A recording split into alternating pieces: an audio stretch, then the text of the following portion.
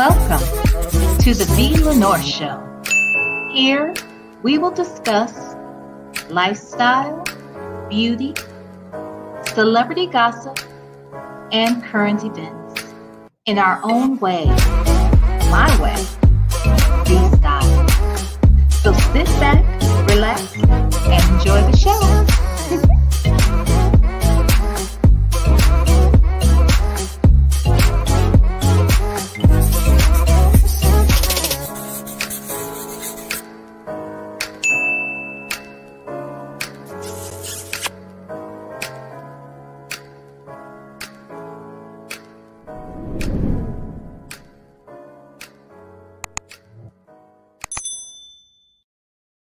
Hey, everybody. How you doing? This is V. Lenore. Welcome to the V. Lenore Show. How y'all doing today? Hey to everybody in the chat. So what I did just now, just so we're clear, I did just go live on both channels, on both the main channel, V. Lenore Show channel, as well as the V. Lenore Uncut channel, okay? Now, just so we're clear, tonight we're talking about an interesting story that has probably overwhelmed the internet, especially the Black YouTube. We've been talking a lot about Shirley Strawberry, her husband, and some recent charges that he is facing. We'll talk a little bit about that in a minute. But tonight, we are going to be talking directly to the woman who has stood by his side recently as his friend and advocate. And we're going to be able to just get to know her a little bit better and find out what her role is in his life and with this case. So with that said, I am going to shut down the Uncut channel, but I'm going to play my little, my intro again, just to give y'all some time to come in. I'm going to ask either Fedora, actually Fedora, can you go to the Uncut channel and drop the main channel or this link to this video in the Uncut channel chat? That way, if somebody comes over there, they can still get the link and understand we're going to be on the main channel tonight, okay? All right, so with that said, I'm going to play my intro, grab me something to drink, and then I'm coming right back to introduce you guys to Miss Sonya Waller, all right? So we'll be back right after this.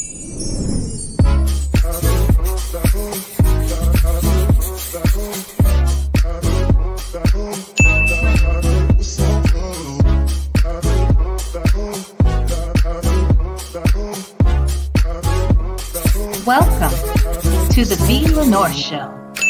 Here, we will discuss lifestyle, beauty, celebrity gossip, and current events in our own way, my way, V style. So sit back, relax, and enjoy the show.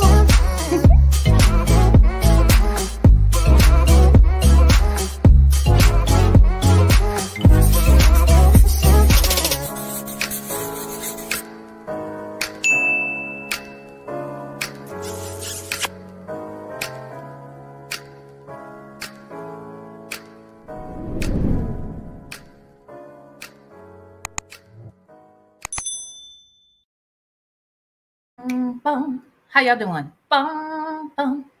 All right, let's see. Who's here tonight? How y'all doing tonight? Hello, Fedora. Hi there, original Just a Subscriber. Welcome, okay? Hi, Kimberly Black. Thank you for joining us. My beautiful moderators are in the house. Hi, Dr. LaShonia. How are you? Hi, Know Your Own Word. Thank you, honey. Another beautiful moderator. Hey, Cool Gamer. Hey, my girl, Q Rob. How you doing, sis? Okay. Hey, Shellas, another gorgeous moderator. Love it. Hey, dear self. Are you? Okay, good. Hi, to T Lounge. Hey, ODS, what? Yeah. Well, yeah. Hi, her daughter. Her is off work tonight. Hey, girl. Hey. Yes, ODS. Okay, we're about to get into some things. Okay, in the words of Armand Wiggins, we're going to get into some things tonight, okay? Actually, I want this, again, we're going to talk a little bit about the case, of course, the charges, and how Sonya is helping him with this process, and amongst other things. And I'll give you a chance to answer some questions. Hey, S. Hutchinson, welcome. I'll give you a chance to ask some questions of your own, but just, give me a little grace here at first, okay? Because I really want this to be a conversation. She's done some interviews already, and a lot of the information about, probably around the case and other people who have, been a part of these cases. They've talked about this a lot on a lot of other sites. Tonight, I want to sort of focus on who Sonya is, all right? And, just get a better understanding of how she sees things and how she got involved, okay? So with that said, allow me to introduce to all of you. Oh, wait, we still on the Uncut channel, aren't we? Okay, if you guys are on the Uncut channel, by the way, let me just say, come on over here to the main channel, all right? We'll have nice, intimate conversation, all right? So with this, oh, one other thing, you better like this damn video. Hello? You better like this video. Subscribe if you're not subscribed, and please share it, please. Okay, all right, thank you. Okay, with that said, I'm going to shut down the Uncut channel. But guys, we'll be over here on the main channel, right? Okay, thanks. Bye. Yeah, there we go. Let's see. All right, we're still here, right? We still family? Okay, so the mother folks, they can come on over here. We're going to get started. Let me introduce to all of you. Hey, a snack in the meal. How you doing? Let me introduce to you. Oh, well, you know what? Your name on here, Sonya, you tell me how I'm supposed to introduce you. This one? Okay, so Sonya Durham. All right. Hi, Yeah. Sonya. Hi. How are you? Your volume is down kind of low. Let's see. It's low? Now it's good. Now you're good. Oh, yeah. I was talking soft. Oh, okay. Hold on one second.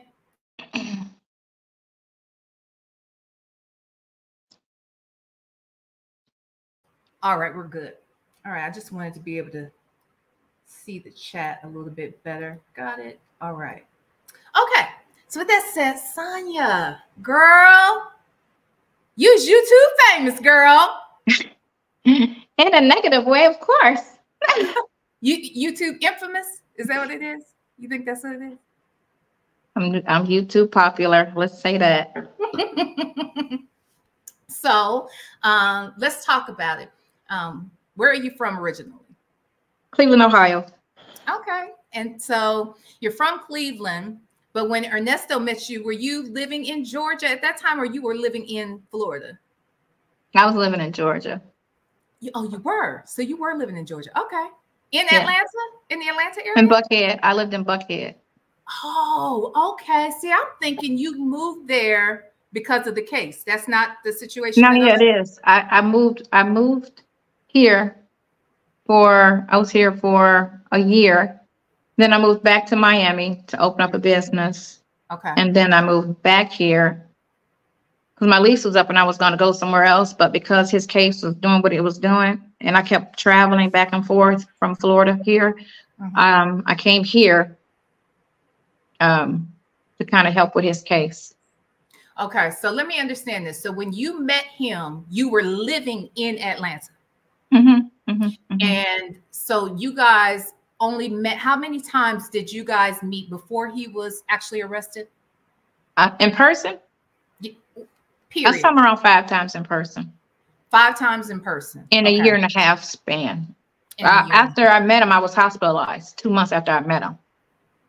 Okay. So how many times before you were hospitalized did you get to meet him or see him? Twice. Okay. Okay. And then you went into the hospital, and you were in the hospital for how long? 30 something days. Oh my goodness. Do you want to share a little bit about why you were even in the hospital? It stemmed from me getting shot back in 91.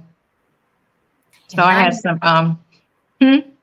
from 91. So that happened in 1991, but it was 30 years later. I had a blockage from scar tissue that developed over the years. And so it was Christmas Day, 2020, that I got sick, but then I was hospitalized 2 days later. Oh my goodness. And then I was supposed to only be in the hospital for 3 to 5 days, is what I was told. Mm-hmm. And it ended up being a month and a couple of days. He messed up. So you mentioned that in 1991 you were shot. You want to tell us just a little bit about that? I know on, and by the way, you guys may have seen her on Tasha K, Infamous Sylvia, who is actually a friend of this channel. I like to consider it to be one. And you've done some other interviews as well. Can you tell us just? I did one other than that. It was just Sylvia, Tasha, and this one other Judge TV with the T. That's a small channel, I think. Yep. I don't really follow the channels that on YouTube. It's four that I have the biggest issues with because they always like, you know, say the most nastiest things. But it's a lot of people that has done the story. I just don't go on and read it or follow it. Okay. Unless somebody tells me, then I'll go and look at something. So tell us just briefly what happened in 1991. Oh, broke up with a boyfriend, and then he came over after we had to break up, whatever, for one last visit or whatever, and ended up shooting me and several people in the house. I'm very sorry. And then he passed. You know, after he shot somebody, they shot him. So at the same event, he was shot as well. And yeah, he was shot with one of his guns. What? Yeah.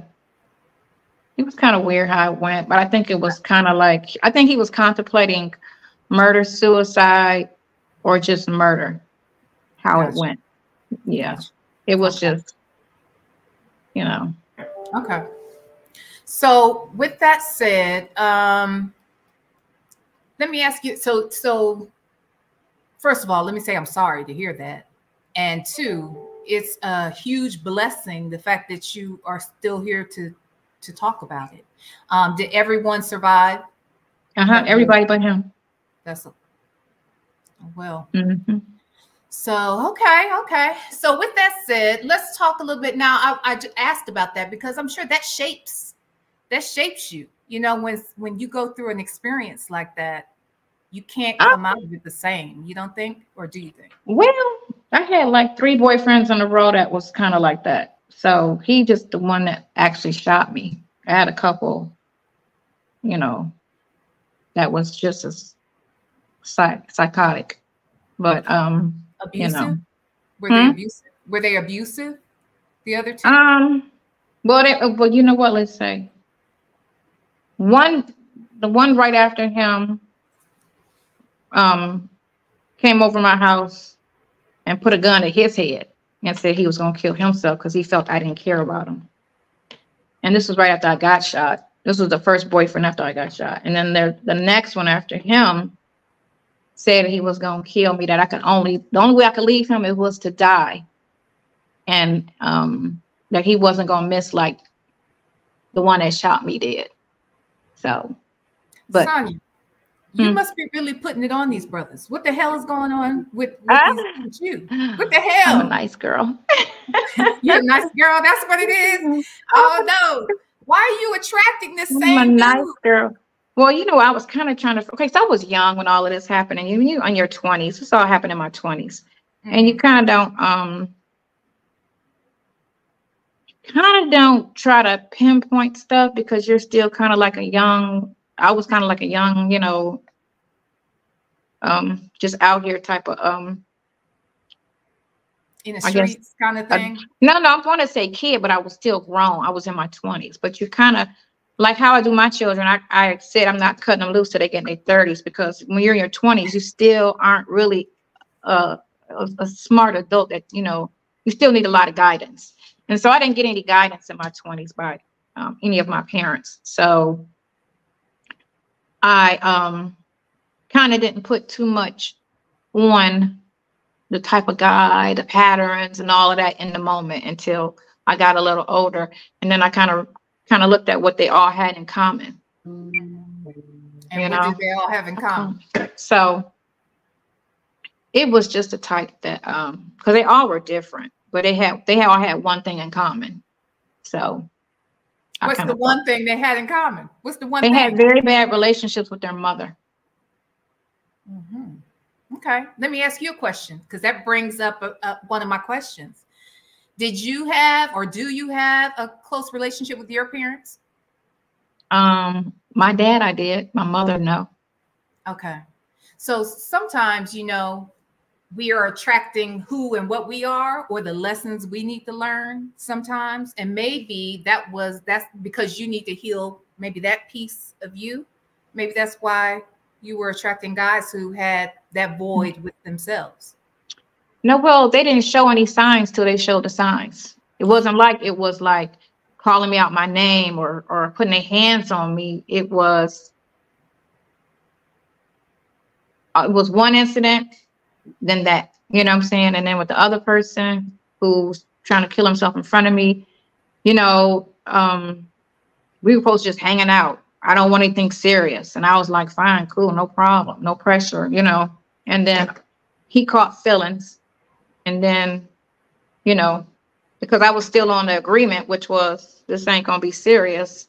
Mm-hmm. He came over with that. So it wasn't like it was something I kept seeing to know he's got an issue. You know, sometimes you don't know a person got an issue till you see they got an issue. Mm-hmm. And that's what it was, because they were normal up until that point. But just so you know, the law of attraction doesn't care about the signs as much. It knows what's missing in you and what lessons you need to learn. And you're attracting something that needs to be healed.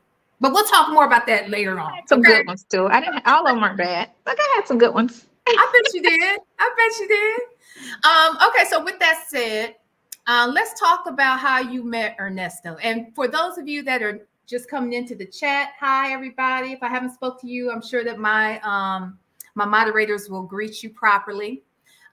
This is Sonya Waller. So are you going by Miss Durham now? How you gonna change the name, Sonya, when you got a whole channel that's called Miss Waller? So the thing what it is because my last name, Durham, Mm-hmm. that's my maiden name. Mm-hmm. It was kind of very popular where I'm from. So I was kind of trying to be like, so Waller was a nobody. No one knows me by that name, you know. So is that a married? So you were? That's my married name. Okay. Okay. Mm-hmm, so you were married. When did you get married? I got married in 2009. Okay. How long were you married? 2014. Okay. Okay. I understand. I know. Okay. Been there, done that. We dated on and off since 1989. So we were just like, you know. Okay. And we still talk. Look, we still talk. We still cool. Okay, cool. Okay, so now let me just make this clear to those in the chat that may not know. I think everybody knows, but just for the hell of it. Ernest Williams, known as Ernesto or Nesto, correct? Nesto.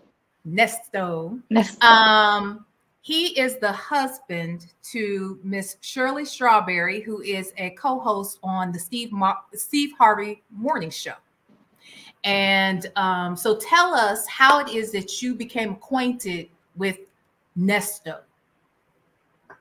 I met him in Buckhead, looking at property. Mm-hmm. And we just started, you know, talking about stuff. I don't know how we came about that. Oh, I do. I remember now. He took a call in front of me, and the guy was talking to him about an RV. And then I was just listening. And then when he got off the phone, I was like, oh my God, you like RVs? And he looked at me like, yeah. And I was like, you know, I started talking about RVs, and he was looking at me like I was crazy. Like, how do you even know? And I'm like, man, I've been following, you know, studying and trying to figure out what do I want to do with, you know, as far as tiny houses, RVs, all of that, container homes, because that's where I was trying to go. Like I was trying to figure out, you know, what's my retirement or whatever. And so it just kicked off from there, and then we just started vibing off of that. Okay. And just so we're clear, you said your retirement. Tell us a little bit about your professional history. Like what's your business? You said you went to Florida to open a business, and I know you were obviously looking to open another business when you met Ernesto. What is your background in? Right. So my background is construction. My dad owned a construction company for a lot of years. 50 years he did construction. So I was raised doing construction. Then I went to school after I had my daughter, paralegal. In my 20s, I kind of was doing it's kind of weird what I was doing. What was I doing first? I'm trying to think how this went after went to school. So I went to school. Then I I wanted to be a cop too. It's kind of weird. I wanted to be a police officer. Yeah, but my license was suspended because when I was 17, I got into a car accident and my dad didn't fix the situation, so they suspended my license. So I didn't have driver's license, so they said I didn't qualify because I didn't have driver's license. And so I started breaking the law, doing a little hustle stuff. And then after that, I stopped, and then I went into working for my attorney who was my attorney when I got shot. That's how I met him. And then I ended up working for him. He did criminal law, family law, probate, all that type of stuff. And so I ended up working for him for a lot of years. And then I ended up going to Detroit for 4 years. And then I was bartending, waitressing, working at a law firm. And that's how I got into clubs. Working at the law firm got you into clubs? No. I used to work at this place in Detroit. Neither one of my parents drank, smoked, or did anything. So I didn't know anything about liquor. So as a side hustle, because I was never getting child support for my kid, at this point I had two, I started waitressing at this place in Detroit. And then in waitressing, went to bartending. And then I moved back to Cleveland, started flipping houses. The market crashed in 2008. Then I moved to Miami. When I moved to Miami, I was trying to go back into the law firms, but I didn't speak Spanish. So I ended up working. One of my friends hooked me up with Pops, who is Trick's father, Trick Daddy's dad. And so he was running a club called Diamonds Cabaret, which was an urban club. It was upscale urban. And I started working there as a door girl. And I worked for the door. I wanted to be a bartender, but he put me on the door because I was like 38 years old at the time, which I was mad at first. But then the door, $1,500 a night. So the door was cool. I was like, I ain't mad at the door. So I just... The door was good, and I only worked like a couple nights a week, and I was making good money at the door, just greeting, and you see everybody, and I was just like, wow, I like the door. And then so I ended up doing the office and the door because they knew my background. And then within 6 months, I was working in the money room, and I went from the money room to assistant general manager. This was all in under a year. Oh, wow. So you learned the entire business from. Yeah. So I learned a lot. I learned a lot from him. This was a strip club. Okay. So, and at the same time, he left and opened up the original King of Diamonds in Miami. And so then I went and started working for other owners after that. Okay. And I did property management as well as, you know, overseeing strip clubs. I worked under the owners, over the managers. Okay. Now let's go back a second, because two things I have a question about. One, you mentioned that you went to work for the attorney that was your attorney when you were shot. Why did you need an attorney when you were shot? Victims of crime. So, you know, you have an attorney that's assigned to, or yeah, so they'll give you it's money that the state will pay you for being a victim of a crime. And what they did was they just paid my bills for me. Okay. Okay. And then the other thing you mentioned was that you went to school to become a paralegal. So did you, you're an actual licensed paralegal? Yeah, I went to school. Well, school's not open no more, I found out. But yeah, I went to Academy of Court Reporting in Cleveland, Ohio. Okay. This was in the 80s and the 90s. So it was like way long time ago. Okay. All right. But you didn't want to continue that work? I like it. I kind of, I was recently doing it as a fallback, but when I got into the club business, the money is like, well, yeah, the money's like this. What you make in a month, you make in a week at a club. So the money's different. And then working in a club, like when I had worked briefly last year for this attorney, and it was just him and I, it was crazy boring. I was just like, because I was 15 years working in the club business. And I was just like, can I do this? This is so slow. This is so, oh my God, this is boring. So, and then I just had to be like, yeah, maybe I just need a vacation, a work vacation, and kind of took it like that. But it was slow. Sonya, do you attract drama? You think that there's some people that like a little bit of, they call that excitement. I call it drama. You think you like a little drama? Because you had 3 men that brought drama. And now you in some drama now. So I'm just asking. This is the biggest drama. And him and I both be like, how did this even spin to this situation? But I don't like drama. I'm very low key. I don't hang around a lot of people. I don't like drama. I try to be very, quiet. The person that's the quiet one in the room that you didn't even know was there. Okay. I'm not the rah-rah. Okay. I got a sister. I got a rah-rah sister, but I'm not the rah-rah sister. I'm the quiet one. That doesn't mean that you don't like drama. I don't like drama. Okay. All right. I'll trust you. I really don't. I don't. So not unless it's on the movie. I mean, okay. Again, like I said, the way we met, it was kind of weird. And it wasn't like I knew he was attached to somebody, you know what I'm saying? Because I know a lot of people that's famous.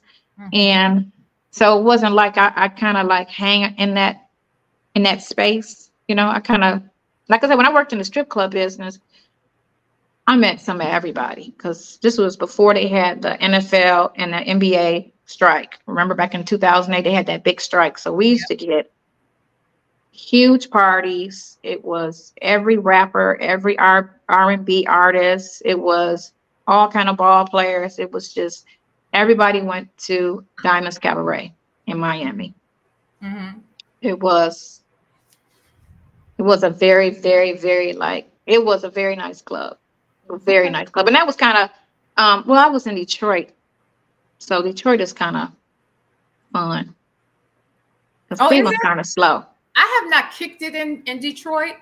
You said Cleveland is slow? Is that Cleveland what you said? Slow. Yeah. Yeah. If you compare that to all these other places, Cleveland is slow. Well, yeah, I can see that. Cleveland is slow. But slow. Okay. Yeah, okay, it's slow. Let's get back to Ernesto. So you met Ernesto when you were going to look at a property that you wanted to rent. Is that correct? There was a property, it's a nail salon now, but it used to be like a workout spot, but it had a Felice sign in the window. And we met. When we just started talking. We talked the first day, I think we talked I think for 3 hours. Well, hold on. You went to actually go start a business. This man that you so I had a guy that I met on a dating site, because I was on a dating site, and so the date turned into a business meeting, and then we ended up saying we're gonna partner up and just open up something in Atlanta, because he did big real estate in New York. He was from New York. So he didn't know anything about the club business, and that was my background. So him and I was going to do a gay club in Atlanta. And so I was looking for spaces, because I was living in Buckhead. So I hadn't been to Atlanta really before. So I didn't know Atlanta. So I just knew the area that I was in.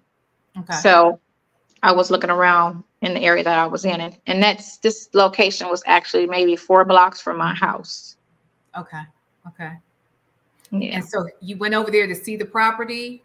because you want to lease it or buy it? I saw the property a couple times, but this day I took the number down. I called, nobody answered, but then later that day, because the grocery store is in between. No, the grocery store's on this side, and then it's a separate location, and then it's me. So I passed it, and then I saw somebody walking in, and then that's when I was like, here's my chance. Let me run up and see.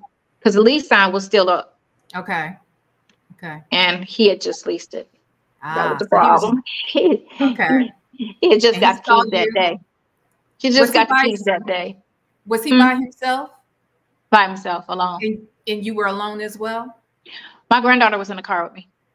Okay. So you get there, you find out the property that you're interested in is already leased by this guy. How did that turn? So, and let's go back. You said your date turned into a business meeting, and now a business meeting has turned into a relationship? A date. You spent that one. You did that. Y'all did that. Y'all spent that. So indirectly, it turned into a friendship. So let me understand this though. You meet him. You all are exchanging information, and you talk for 3 hours.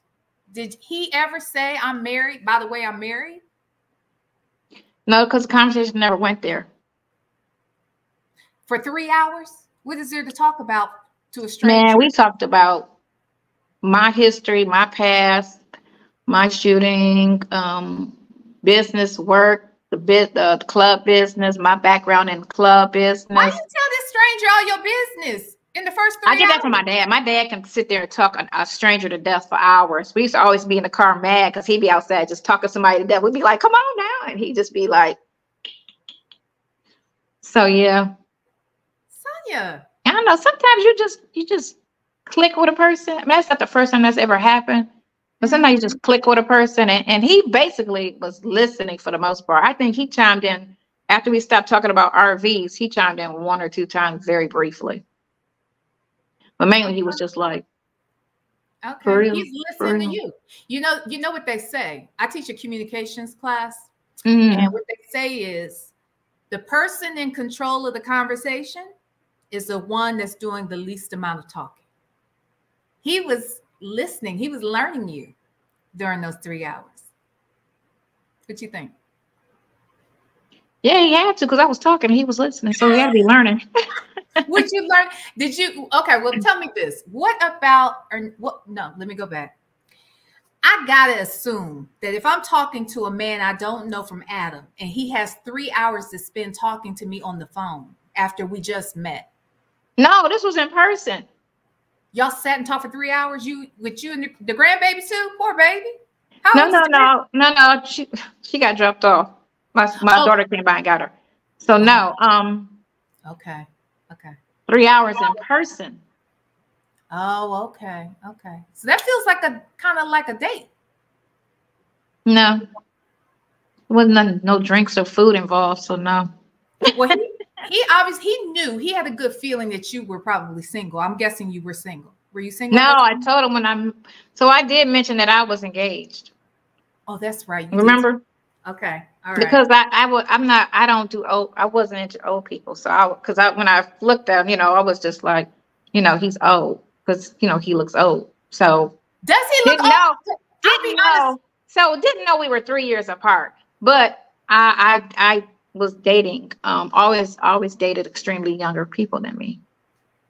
Because I'll be honest, when I look at him, I don't think, oh, that's an old man. Now, when he starts talking, he reminds me of my family in Georgia.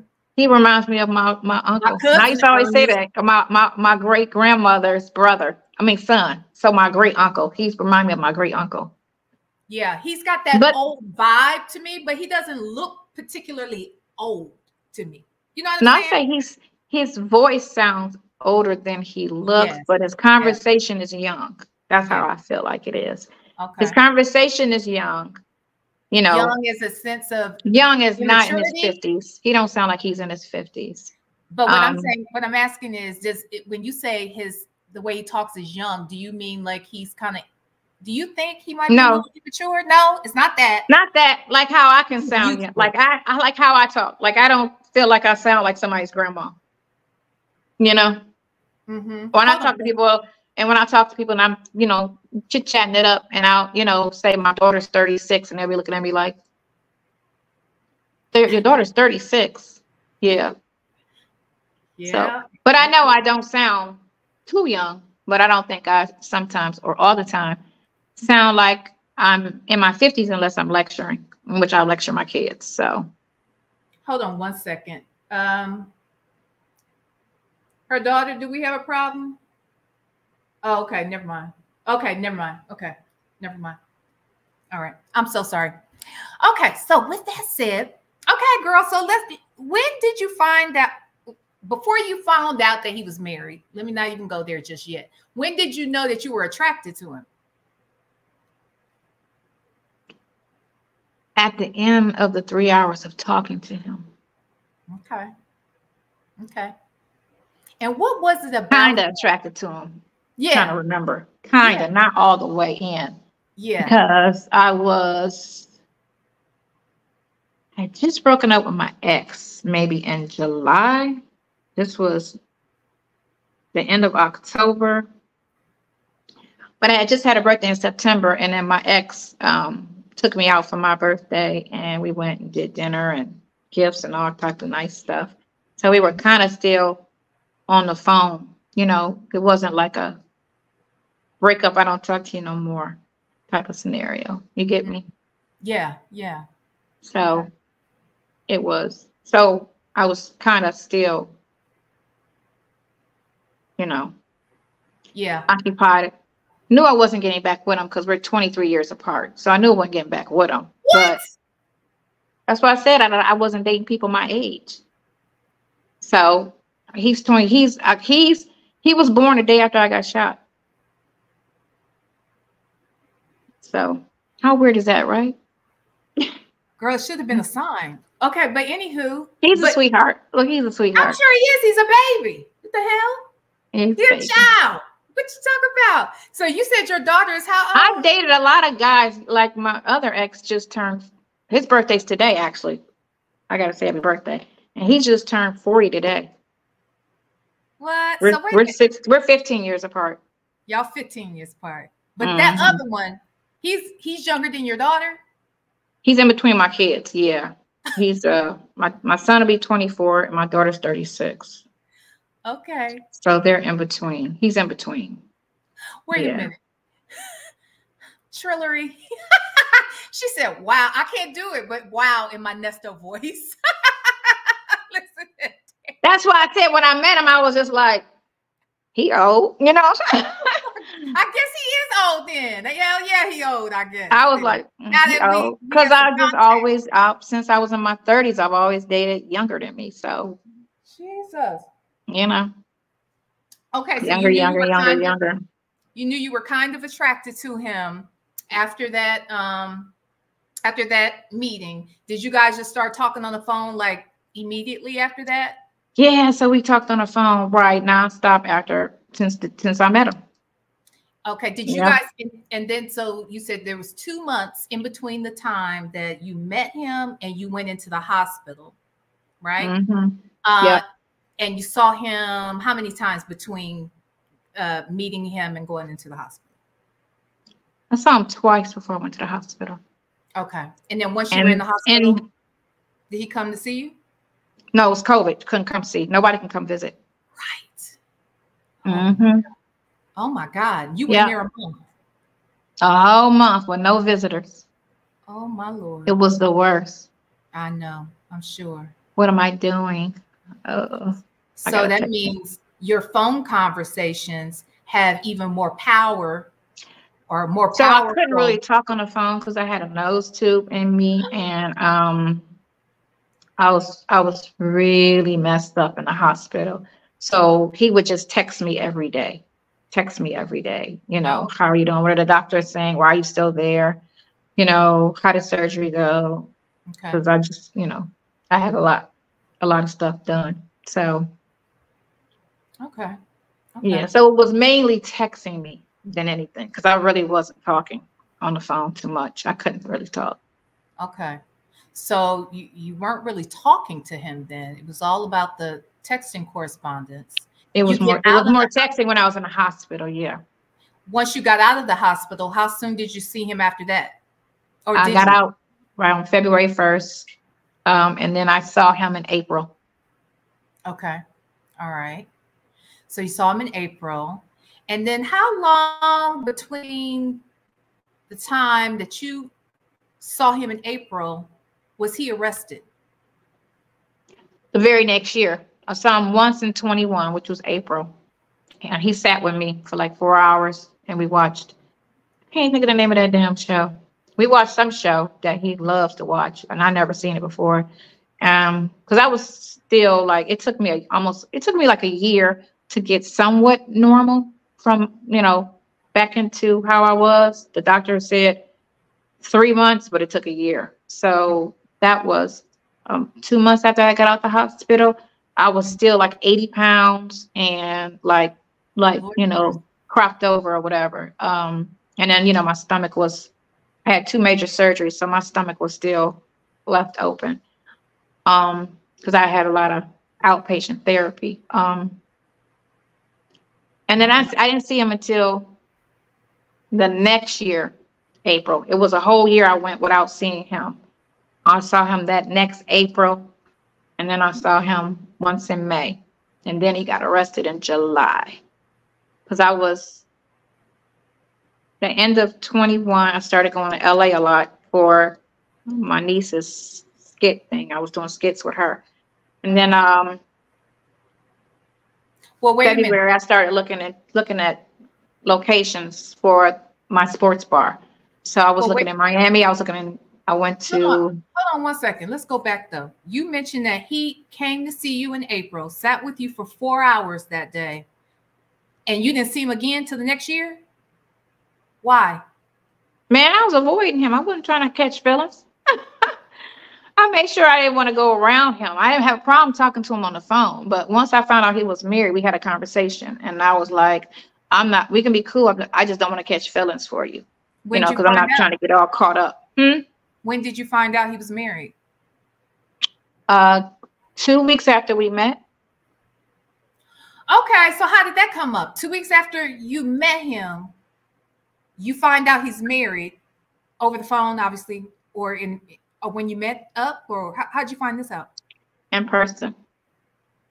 How'd it come up? He brought it up. What'd he say?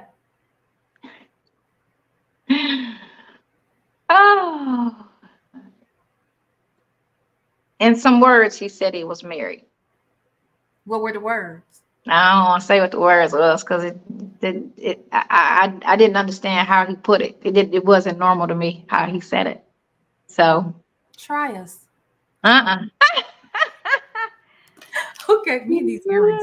Trust me, it didn't sound. It didn't. But I still was like upset. Even though the way he told me, I was trying to understand why like that don't make sense how he said it. But he said it, and then And what'd you say? Man, I was pissed because you know.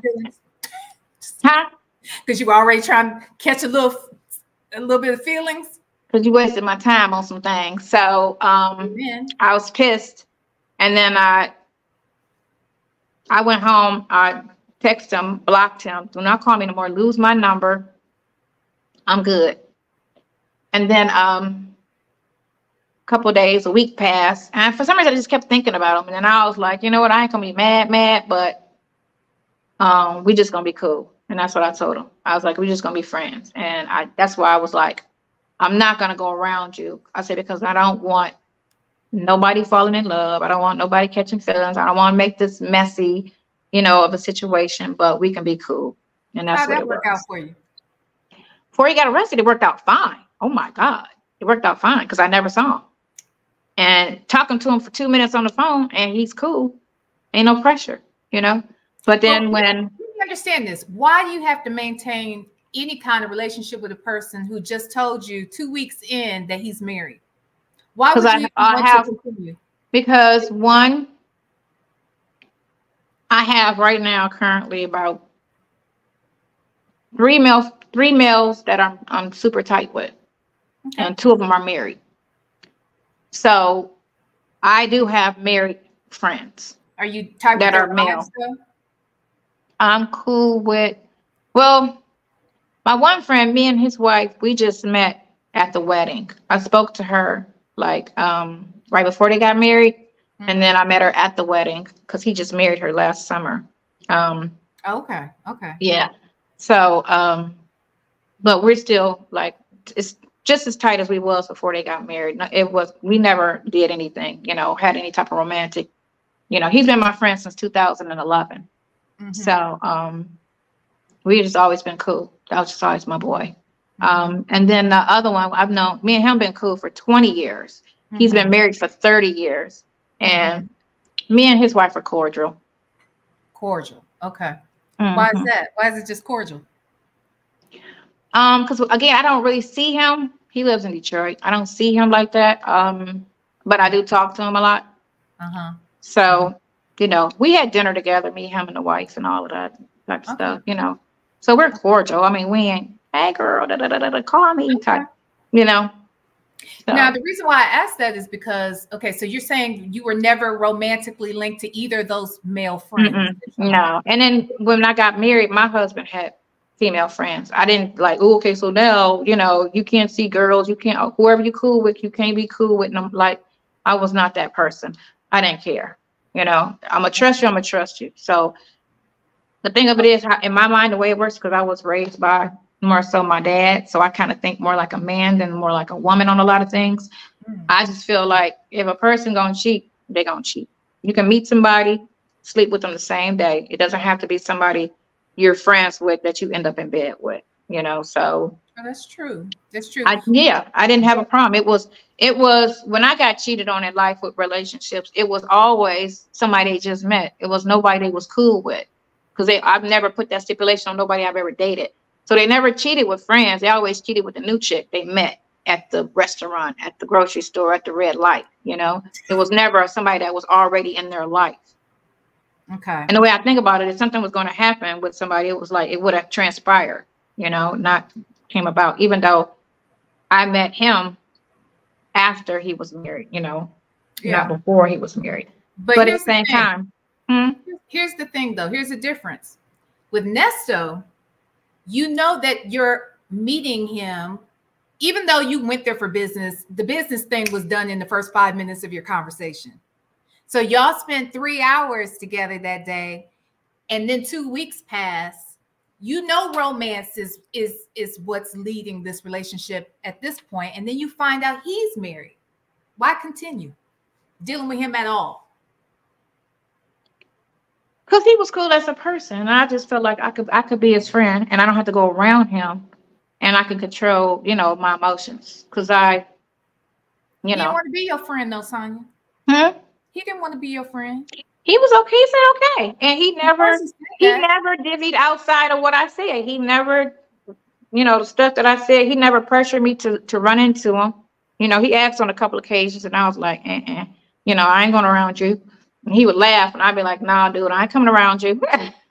I'm good. What you talking about? I'm like, no, I'm good. I'm not coming around you. So I'm like, we good. We good just being phone buddies. So I was phone buddies. Okay. But you got to know that you're still, if you're phone buddies, because that's the thing about that talking, that communication, that phone stuff. I feel like that penetrates a woman's heart more than a man. Like, I think, and more than like physical touch. Like, I really feel like it depends. We weren't having intimate, we weren't having boyfriend, girlfriend conversations where we would talk. That's the thing. It was, how's your day? How's the restaurant? All right, bye. That was it. It wasn't like, I miss you. When can I see you? It wasn't all that boo type conversation. It was just that. I'm about to call you Tanya. Sonya, but here's the thing. Think about it like this. You may have said you just wanted to be friends, but trust me, he stayed around because he was going to change your mind. They always are thinking they can change your mind. That if they just lay and wait and play that role, As soon as an opportunity presents itself, they will slide right. They think they can slide right in. He was doing that to you. Now, that doesn't make him a bad guy because of that. No, a lot of these dudes do that. I can't say that because his text messages, when you look at me and him's text messages, it could look like it's two girls talking. It's none of that, you know, boo this, that, and the other, and da da da. It's none of that type of. And then plus, I'm dating all the while. We would talk about my dates, and I don't even know why they didn't play that because, you know, when I was in Florida, I was on dating sites and I was dating and going out on dates, and me and him would talk about them on the phone, you know, about my dates. I don't know why they've never played none of those calls, but we would always talk about the guys I'm seeing, and we would just talk like we was just cool. Okay. We didn't talk about him and what he was doing because he had already said he's married. I didn't ask anything about, you know, how's that going or, you know, this, that, and other. Only time I would ask him something about is when he's not at home. Then I would say, why aren't you at home? It's 11 o'clock, it's 12 o'clock at night. Why are you outside? What you doing? You know, and that would be it. Other than that. And what would his answer be? Why was he outside 11 o'clock at night and he got a whole wife at home? Why was he out? He was calling your ass at that. I would be.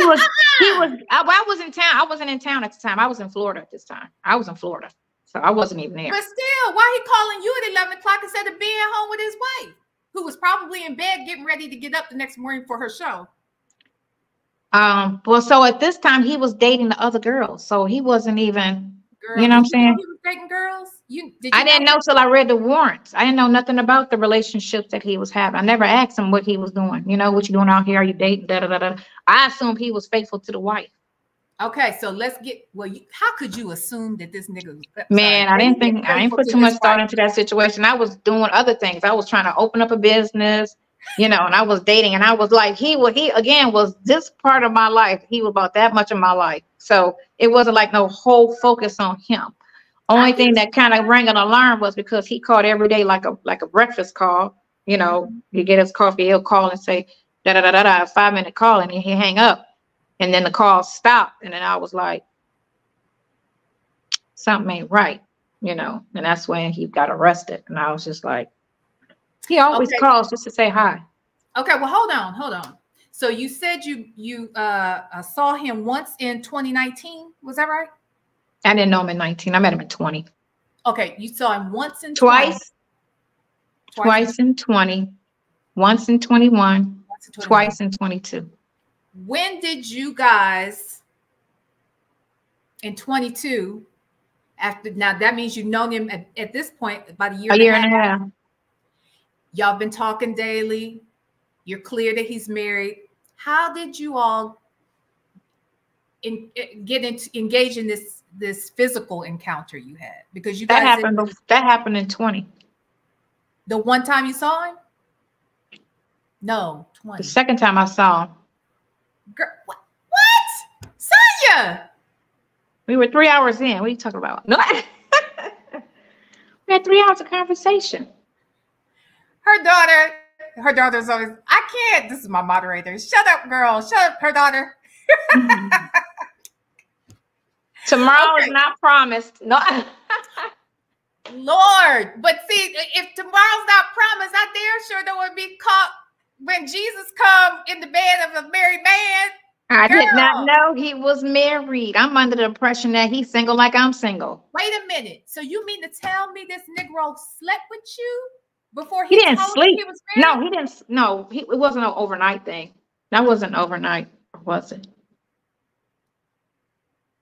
I ain't got no good memory. I don't think that was that was overnight. That was overnight. So where did this take place? I just want to know.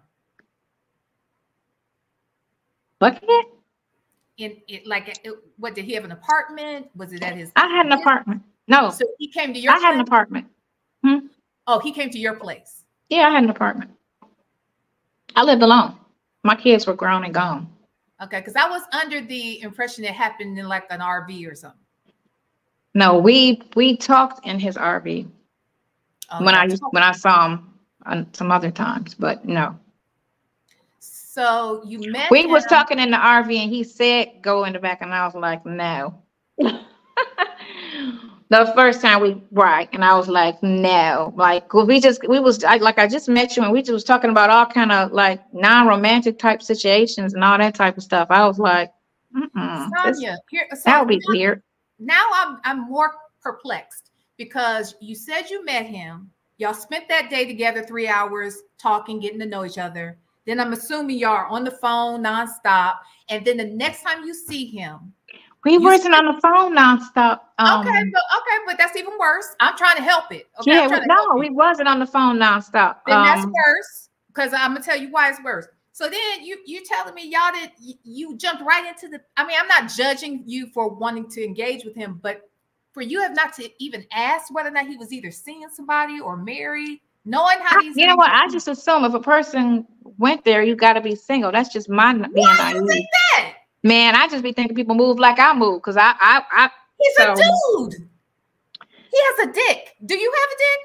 Because that's how they work. That's how they think with them things. Okay. I be trying. You know what? Call me napping on that one. But I really like. I don't know, what was my head in that period of my life? What was I thinking about? I don't know.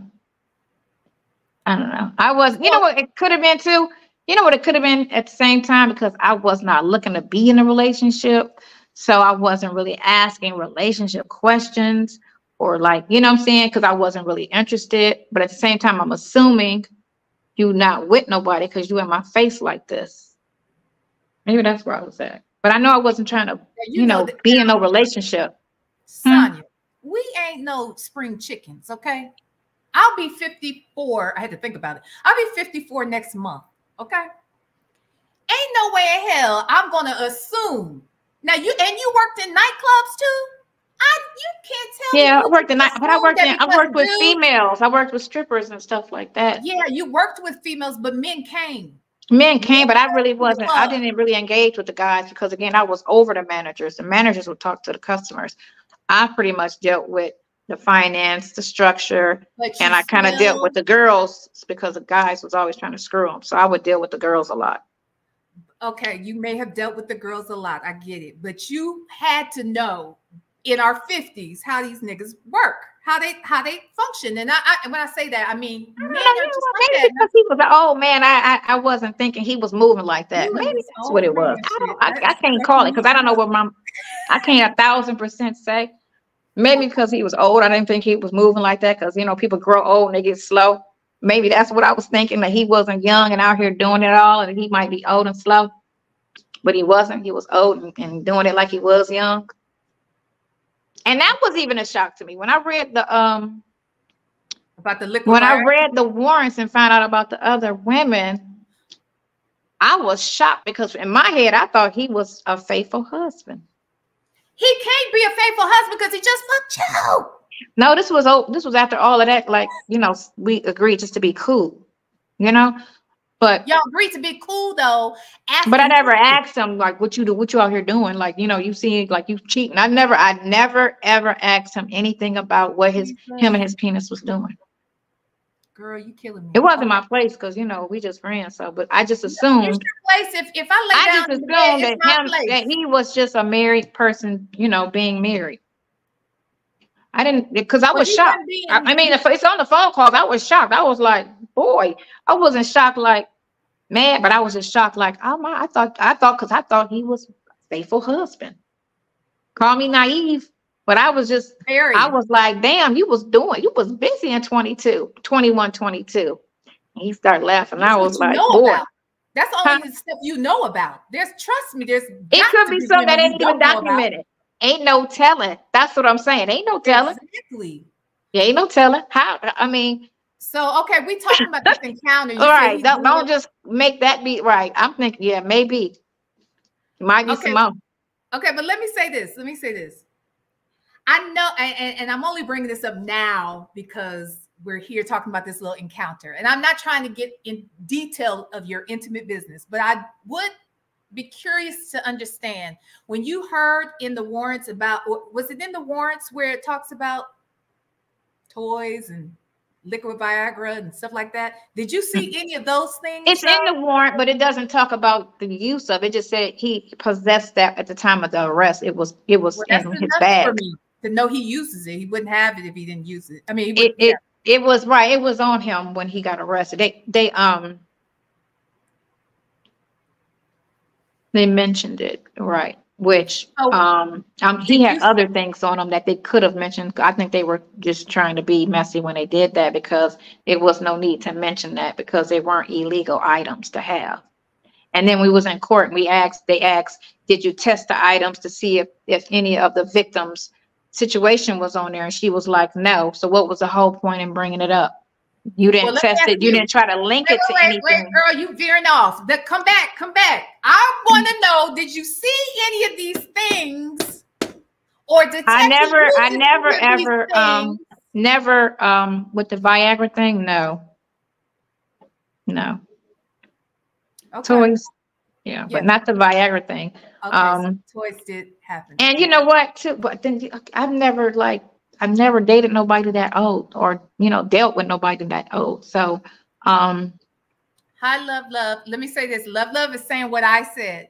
Faithful husband messing with you, how? So he can't be faithful and talking to you on the phone. Listen, me and him was not having a when we decided to be friends, we weren't having messy conversations.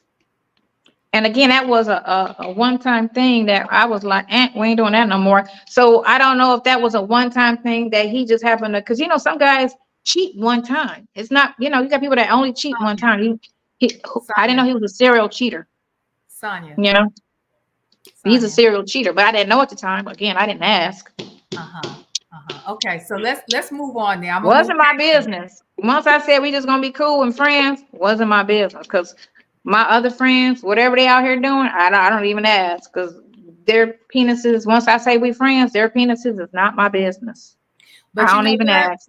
But if I ain't touching it, let me say this. It was your business before all that shit happened. It was your business. And next time, don't let that happen again. You better ask the right questions, okay? Oh, I do now. I be on it. I be like, are you single? Like, okay. All right. Because man. Let me ask you this. Okay, so once he was arrested, you're saying that was the first time that ever happened to me. Okay. Why people keep trying to ask, are people afraid to bring their men around you? I'm like, girl, please. No. That was the first time I ever did anything with somebody that was somebody's situation. Never date people that got girlfriends, fiancés, or wives. That just was a slip up. That was one of my questions. That was a slip up. Okay, that was going to be one of my questions, honestly. Yeah, no. Okay. All right. So let's move on. So by the time by the time he is arrested, you've seen him 5 times. Y'all talked or text on the phone pretty regularly, and then he's arrested. So you find out he's arrested because you said you didn't get a call. How did he call you? I'm just curious. He would call like a breakfast call in the morning, like start your day call. But I mean from jail. When I found out he was in jail, I wrote him because he didn't know my number. It was a month that he was in jail. It was like around August 29th. Hold on. When that happened, were you back in Florida? I was in Florida still. Okay, so you're in Florida at this time and he's in jail here. Got it. Okay, so you wrote him a letter when you found out where he was? Okay. How long does it take the mail to get to him? Like weeks or? That might have took him like 3 days to call me after I mailed it, maybe 3-4 days. That's pretty good. Okay. But it was a paper thing. It wasn't, I didn't know about the digital stuff they got going on. Okay. I sent him an old school letter in the mail. Mm-hmm. And he called me and I was like, why are you still in jail? Because I could see how when he got arrested and everything. I'm like, why are you still in jail? All your stuff is bondable. Well, wait. At that time when he was arrested, how many charges was he facing at that time? 2? And what were those 2 charges?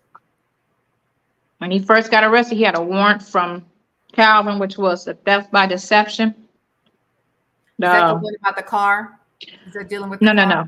Okay, so he had somehow with that car situation, that situation is squashed because that's not even one of his charges.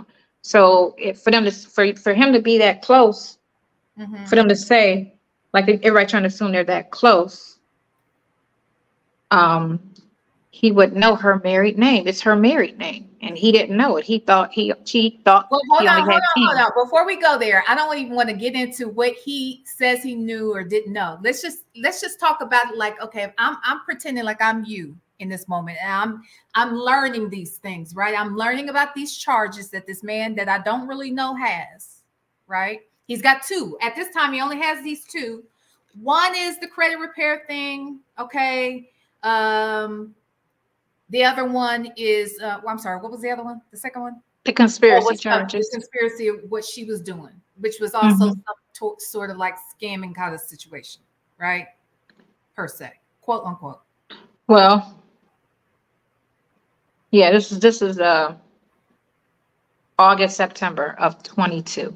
Right. Okay. So when you so you're learning these two things, and I guess in your mind you're thinking, well, if he says he's innocent, we'll just see how this plays out. Is that what you were thinking at that time? And you were just going to support him as a friend and believe what he said about it? Okay. I'll give you that.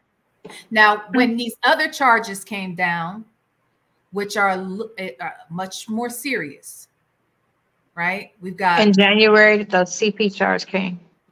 CP, and yet you guys, were, as you know, we're talking about child corn,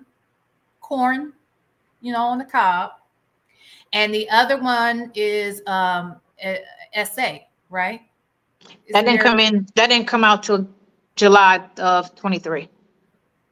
Okay, so now let's talk about the fact that now you're learning about these charges that actually sound very heinous to hear about, right?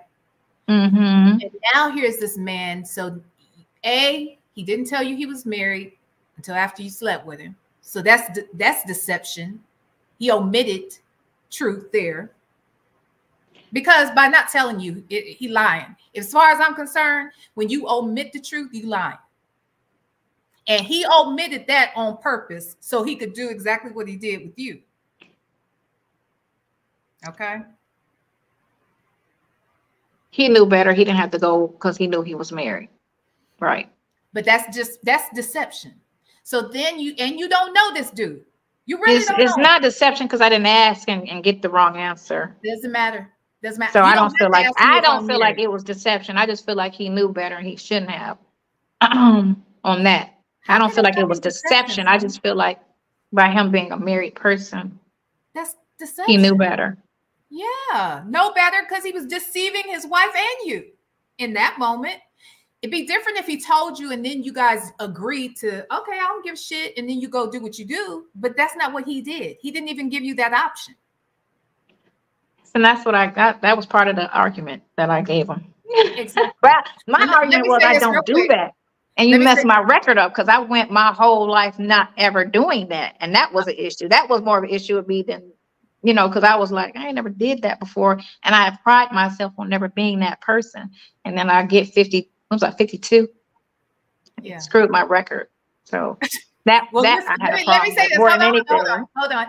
AFV Media, thank you so much for your super chat. They want me to ask you about the Hazel and Miss Jones thing. I don't know anything about that. That girl said it was 2016. I didn't meet him till 20. Okay. And then her daughter, my other moderator said, you know, it's civil. So, you know, what's civil? When you were talking about, they trying to be funny. Listen, a couple attorneys agreed with me on that. So nah. Anyway, well, are they his attorneys? The ones that they were speaking to me on behalf of his cases and stuff. Yeah, they was not the ones he have now. This is a couple of attorneys that I talked to that I was going to hire for him that do criminal law here. And then I spoke to a prosecutor and I spoke to a couple police officers. And like they said, they got to prove that the relationship had criminal intent. And how they try to spin it in court, she was trying to say, oh, he walk up to women and say, my wife is this, in hopes of trying to woo them and con them. And I was like, why would you pick a woman that looks like she's not doing financially well? Because there's a lot of women here that's winning, driving nice cars, carrying the bags, you know, looking like money. So why would he choose somebody that didn't look like that if it was a scam? You're gonna go after the prize if you scamming people. You're not gonna go after somebody that look like they're not doing all that well financially. So that's how you choose. You think that's how people choose their marks all the time, based upon just their appearance alone? Common sense would tell a person, this is the thing. If you look at the lifestyle of a person, like when I met him, my bills were like $7,000 a month. If you got bills that are $10,000, $15,000 a month, and you trying to scam somebody, you're not scamming nobody that's struggling. That's not true. Now I'm gonna tell you why. It's a waste of time if your mentality feels the need to scam somebody that's struggling. Let me explain something to you. Most people who get scammed are not rich people. Rich people are not the folks getting scammed. It's the poor people that get scammed. And if you have a credit, I'm just saying, and you said he didn't have this business, but let's say if it took him. Example. Hold on. Let me give you an example. If you've got a credit repair business, that already tells you somebody's not doing well. They got bad credit. So he said he didn't have one. So they didn't even have an official name. They didn't have it under the thing. He didn't show up with a card. And again, like I said, that whole situation with Calvin didn't even make sense because, again, Calvin was a barber that worked in a barbershop with him. So while that whole warrant didn't even make sense. He didn't come in and meet him and say, hey, I got a credit report. He knew him as I work in the shop with him. He worked in his shop. So he was an employee. And then they said, oh, he picked him out of a lineup. Like it's worded as if there's two strangers who just met and he sold them this dream and he gave him some money. And I really didn't know him, when in fact he did know him very well. So let's say he knew him for 20 years. If what he says is true, that he gave this person, he was sold a dream and he bought it, hook, line, and sinker, does that make a difference? Well, the thing of it is because of the facts of certain things, the big facts of that piece of paper, I doubt everything on it. Because they could have just told the truth. If it was if this is what happened and it's a flat out crime, then why didn't you word it truthfully? Why did you word it like this and try to make it seem like he just walked in and introduced to be this? They were under the impression of at the time. Maybe that hasn't been disclosed to them yet. Maybe whoever wrote the warrant, it hadn't been disclosed to them the truth. He had to write the warrant the way the guy told him because he's talking to a stranger. So why would the police could have only gotten what's on the warrant from the person who gave them the information? That's my point. Which would be the victim. So if the victim said this, right? So if the victim said this, that, and the other. It just doesn't make sense. Okay. Well, so I throw it out. Whenever the paper don't make sense, I just throw it out. Like, I can't believe anything on it because he introduced himself as Hold on now, Sonya. Now that's very, very contradictory. Go ahead. Because this man deceived you. And this man is cheating on his wife. So if you can't, his wife can't trust him, what makes you think you can trust him? And now he's got these charges. Again, like I said, that's not contradictory because no, I'm not him aside because he hasn't even said anything past I didn't do it. That's all he said. He didn't say he didn't know these people. He just said I didn't do it. Right? He says he knows the people. He just said the stuff that they're saying he did on the paper. I didn't do it. Nothing past that. I'm innocent. You can't really talk about anything else because he's not allowed to talk about his defense. At all. That's my point. When you asked him this, or when you've had these conversations, he's been locked up. He's been on recorded calls, right? Right. So that means he's going to say he didn't do it, even if he did it. No, he could just say, I can't talk about my case. He didn't have to say all that. He could have just said, he told me I'm not going to jail for something I didn't do. I didn't do it. He don't know you and you don't know him, and he knows he can tell you that and hoping you'll believe it. You sound like the rest when they say you don't know him, but they believe the people they don't know. Don't nobody know nobody in this situation. So y'all don't know the people that's making the claim, just like y'all say I don't know the person that's being accused. But here's so don't nobody know nobody at this point. But I know him a little bit better than everybody knows anybody. There's a difference. There's a difference. The difference is he's one person where all of these people are saying all this negative shit about him. All of these people are accusing him of doing something wrong to them.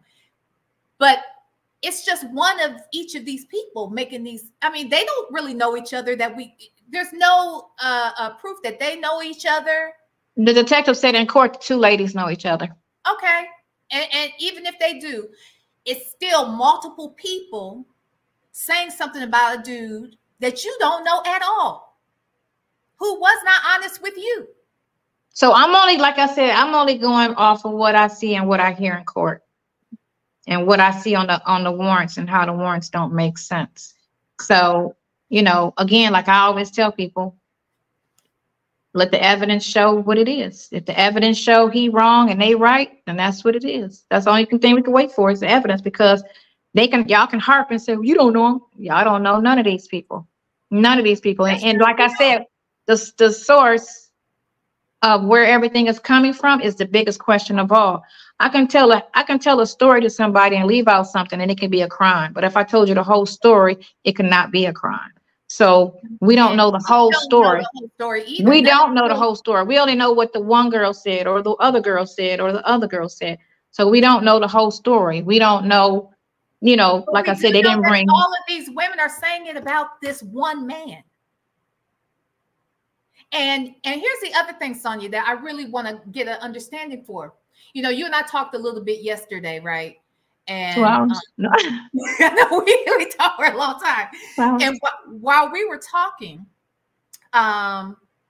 you mentioned that, you know, you're his only boots on the ground for the most part. You're the only person kind of out here fighting for him. But Ernesto has a wife.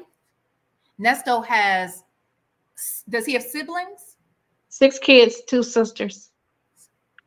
He's got, so there's 8, so he has 7 siblings in? Is that what you're saying? Or 6 kids, 2 sisters. Oh, 2 sisters and 6 kids. Oh, his 6 kids. Okay. So he's got 2 sisters, he's got 6 children, and you're the person that's the boots on the ground, and you just met him. They know this nigga. They again, everybody. So my thing with that was in the beginning when everybody was talking before everything got on YouTube. Thank you, a snack and a meal. They said he didn't do it. So this is the family saying it. I know he didn't do that. I know he didn't do that. That's not him. My father would never do that. And this is more on the serious charges. The stuff with the girls, again, like I said, I feel like it's civil because it was a dating situation. I don't know what he gave them. You know, they could say, because I know females, when they involve with somebody and it don't go the way they want it to go, they get to turning and saying only things that make them look good and the other person look bad, and they omit certain things. That's a pattern with females. They love to say, well, you and what did you do? Nothing. You know, they omit certain things. So again, you're talking about women who are feeling some type of way. And again, all these things happened in 21. And then the other stuff at the other girl happened in 22. So if the girl felt in 21, the stuff that transpired between him and her, she didn't go to the police. The police went to her in 22. So apparently she didn't feel like it was a crime, whatever that transpired between them, because she didn't go to the police. She didn't call the police and say, this dude just ran off with this, that, and the other, and he said this, and this is what happened. The police, when after they got and did everything that they did, they went snooping and on through his phone, reading stuff. Let me call this girl and see how that's going and what's going on with that. And then a charge comes up. The thing with the other girl, she reported her car, but she didn't report anything else. Because all that stuff with the Zelles and the credit cards happened before the car. She didn't report anything to South Fulton but the car. Okay. So like I said, think about it this way. If I gave you cash for different things, that's one thing. But now you got my freaking vehicle and I got to get around. Not saying that's wrong. I'm just saying, if you felt that everything that you did was an issue, when you went to report the car, how come you didn't report all those other things? Okay. I'll give you that. That's what I'm saying. But that's what I'm saying. So it's just a lot of questioning. Sonya, I know you can't explain what his side is because you haven't really heard it. I can't. All right. I don't know it. I don't know. What I hear you doing is dismantling anything that the victims are saying. I'm just putting real life and common sense with it. And the thing of it is, when we went to court, let me get my statement out. Hold on. You are dismantling everything these victims have said, but you're not dismantling the fact that he said, I ain't do it. Yeah, I've been to prison. Yeah, and look, I don't judge people who have something in their background. You and I talked about it. I have something in my background. I got a lot of stuff in my background. I work with people all the time that has something in the background. I believe in second chances, but but that past still lived there. And if he didn't have anything else in between, that's great. He doesn't have any convictions in between. Doesn't have any convictions. But doesn't mean he wasn't committing crimes. But nevertheless, I don't have to assume. We do know that the crimes that he is being accused of right now, they're pretty heinous, couple of them. And so that's right. And those are the ones I focus on. And just like I said with the R charge, he didn't even know her at the time. So that dismantles that warrant. Wait, again, you are taking his word for that. Not his word. I actually got it from a family member first. He didn't say anything because he really wasn't thinking. And then I brought it to him and he was like, huh? I said, when did you meet her? Did you meet her before or after your son was shot? He said afterwards, because the son was the one who told me. That's who told me when they met. He didn't tell me. But how? He told me. He said he didn't meet, because I remember when that girl, how he told me how they went and how it went about this, that, and the other. And he was telling him the story. And he said, I knew when it happened, it was after I got shot. And I was like, well, when did that happen? He said, July. I said, well, the warrant says January. And then I looked at the lease and everything. And I was like, well, when did they move? Well, they didn't move from California until December 19th, 2019 is the lease. They were still living in California. Now, he was back and forth here and there, but they didn't sign a lease and move back to Atlanta till December 2019. So all that stuff she was saying, she was acting like his stuff was there. His stuff wasn't back in town yet. His stuff didn't come in town till after that. So they got the dates wrong, really wrong. And the thing about that is everybody knows COVID, right? Mm-hmm. Everybody knows what happened in 2020 because COVID. Oh, I remember that because that happened right there in COVID. So to say, okay, well, maybe it didn't happen in 19, maybe it happened in 20. Everybody knows what happened in COVID, the year of COVID. Everybody knows. So it's just a lot of, if you say it's the truth, then there wouldn't be no issues with what the paperwork is saying and what other things are saying. It would be this, that, it had to be that. So right now they're getting two things, which is, me and the investigator are getting two things, which will prove exactly what I'm saying. So, okay, love. Thank you again for your super chat. It says poor people needing hope are the easiest targets. Yeah, those are the people that think about in churches. Let's just take some of these churches where the pastors are taking all the money from the parishioners and they're living the life, but the parishioners are struggling. That's typically what happens. We're talking about 30 people that are, you got two women that are saying something. But the first woman didn't give him anything. It was transferred to a dealership. That's not him. And then the money orders and this is from court, and the money orders was transferred to 3 people and him not being neither one of them. Okay. Only thing that he ever got was the stuff from the girl that he was dating. That's the only person that gave him stuff. Well, Calvin, they got proof that he gave him some stuff too in 2000 and I don't even know what year that was. Might have been 19 or something like that. Mm-hmm. I don't remember, but. Well, let me ask you this. So, and this brings up a good point that I'm looking at this question. It says, ask her how she feel about Dre. So have you talked to Dre on the phone? I only talked to Dre when he asked me to. Okay. And you're in contact though, working for Ernesto. You have contact with Dre and with his son. I only talk to them if he tells me to. Other than that, I do not talk to them. And then there's no need for me to talk to them. Okay. Well, no, I'm just asking who you have. Yeah, there's no need for me to talk to them unless he asks me. Okay. Other than that, no. But my question is, the people that you do have contact with are people like Dre, his son, Dion, his brother, who is not really his brother, Lamont, right? His friend. Is there anybody? And you said his daughters. 2 of the daughters? I spoke to 2 of his daughters. 2 of the daughters. Okay. And only one since this happened. One I spoke to before this happened, but one since this happened. How do they talk to you? Do they ever bring up his wife or anything like that? We don't talk like that. It's always talking for the father. It's not talking like, hey girl, what you doing? This Sonya, such and such. That's not the conversation. I'm only talking on behalf to get whatever message he want me to say to his people. Okay. So I'm not trying to insert myself in his life like that. You get me? No, I can't tell. I'm only dealing with him and his cases. I'm not trying to insert myself with friends and family and all of that type of stuff. So if he asks me to call somebody, I will.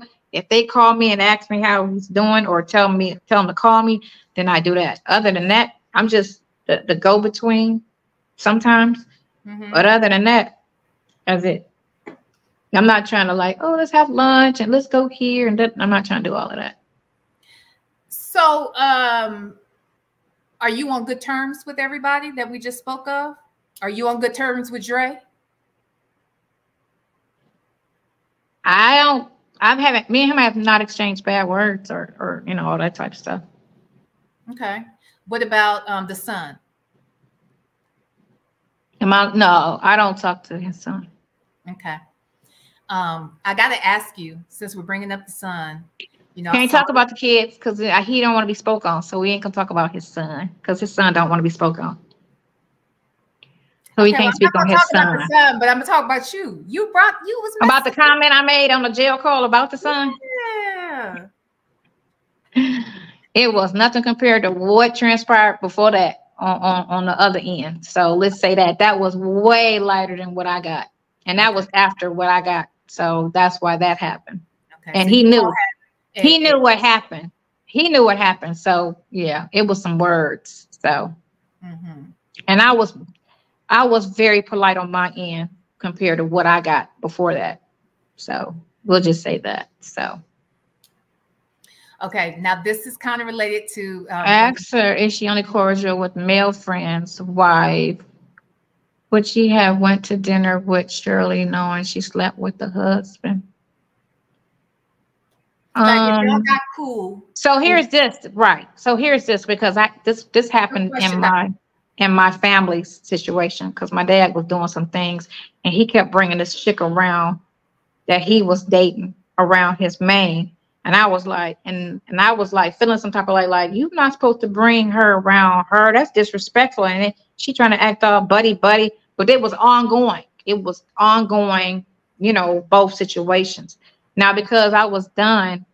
And when I sit down, I probably would never go around her because my friendship with him was at a distance, and it was going to be at a distance where I made sure I really never saw him. So it was no need for me to sit down and, you know, do a dinner with, because I'm not his, you know, in-person friend. I'm not, let's go hang out friend. So because we were just on the phone and I was in one city and he was in a whole nother city. And we basically only talked about RVs, RV parks, remodeling ambulances, buying ambulances. Like those were our conversations. We didn't have, you know, boo conversations. But Sonya, didn't you uproot your life from Florida to come back to Georgia? No, I didn't uproot my life. My lease was up and I was going to go somewhere. I had one foot in Vegas and then I had another foot somewhere else because I like to move. But because this situation was going like it was going and he wasn't getting no type of support from his camp, he wanted me to come here just to help out with his cases. Have you ever asked yourself why he can't get support from his camp? There's a lot of people in jail that don't get support. Not saying they're guilty, they just don't get count. I ain't talking about them other people, I'm talking about him. He just said they're not built like that. And it is a lot. He told me they're not built like that. Like I said, they all said that he didn't do it and they felt he was innocent. They didn't say he was guilty and F him, and I ain't got time for that. Sonya, they just I ain't talking about what he told you. I'm asking. No, I'm talking about what I heard from them. I'm not talking about what he said. No, don't worry about what you heard. Just think of it from this standpoint. You don't know him that well. Y'all supposed to be just friends at a distance. He's not your you just said out your own mouth. He's not your hangout buddy. He's not your in-person friend, but he's in jail and you moved to Atlanta. Whether you were going to go somewhere else, you this was a large reason why you came to Atlanta. This was a large to reason, him. right? Did you ever think to yourself, this dude who seems to be business minded, because he had he had the keys to the place you wanted to lease or buy. He's talked about his businesses. I'm sure he showed off some of his stuff. And you knew he was married. You know he's got kids and he's got friends and family. Why would it be your obligation to move to this city, to be his advocate, when all these other people who know him better, known him longer, they don't? Again, I know how this works because I worked in criminal law, and we had plenty of people that didn't do it. They had no family support, but had family.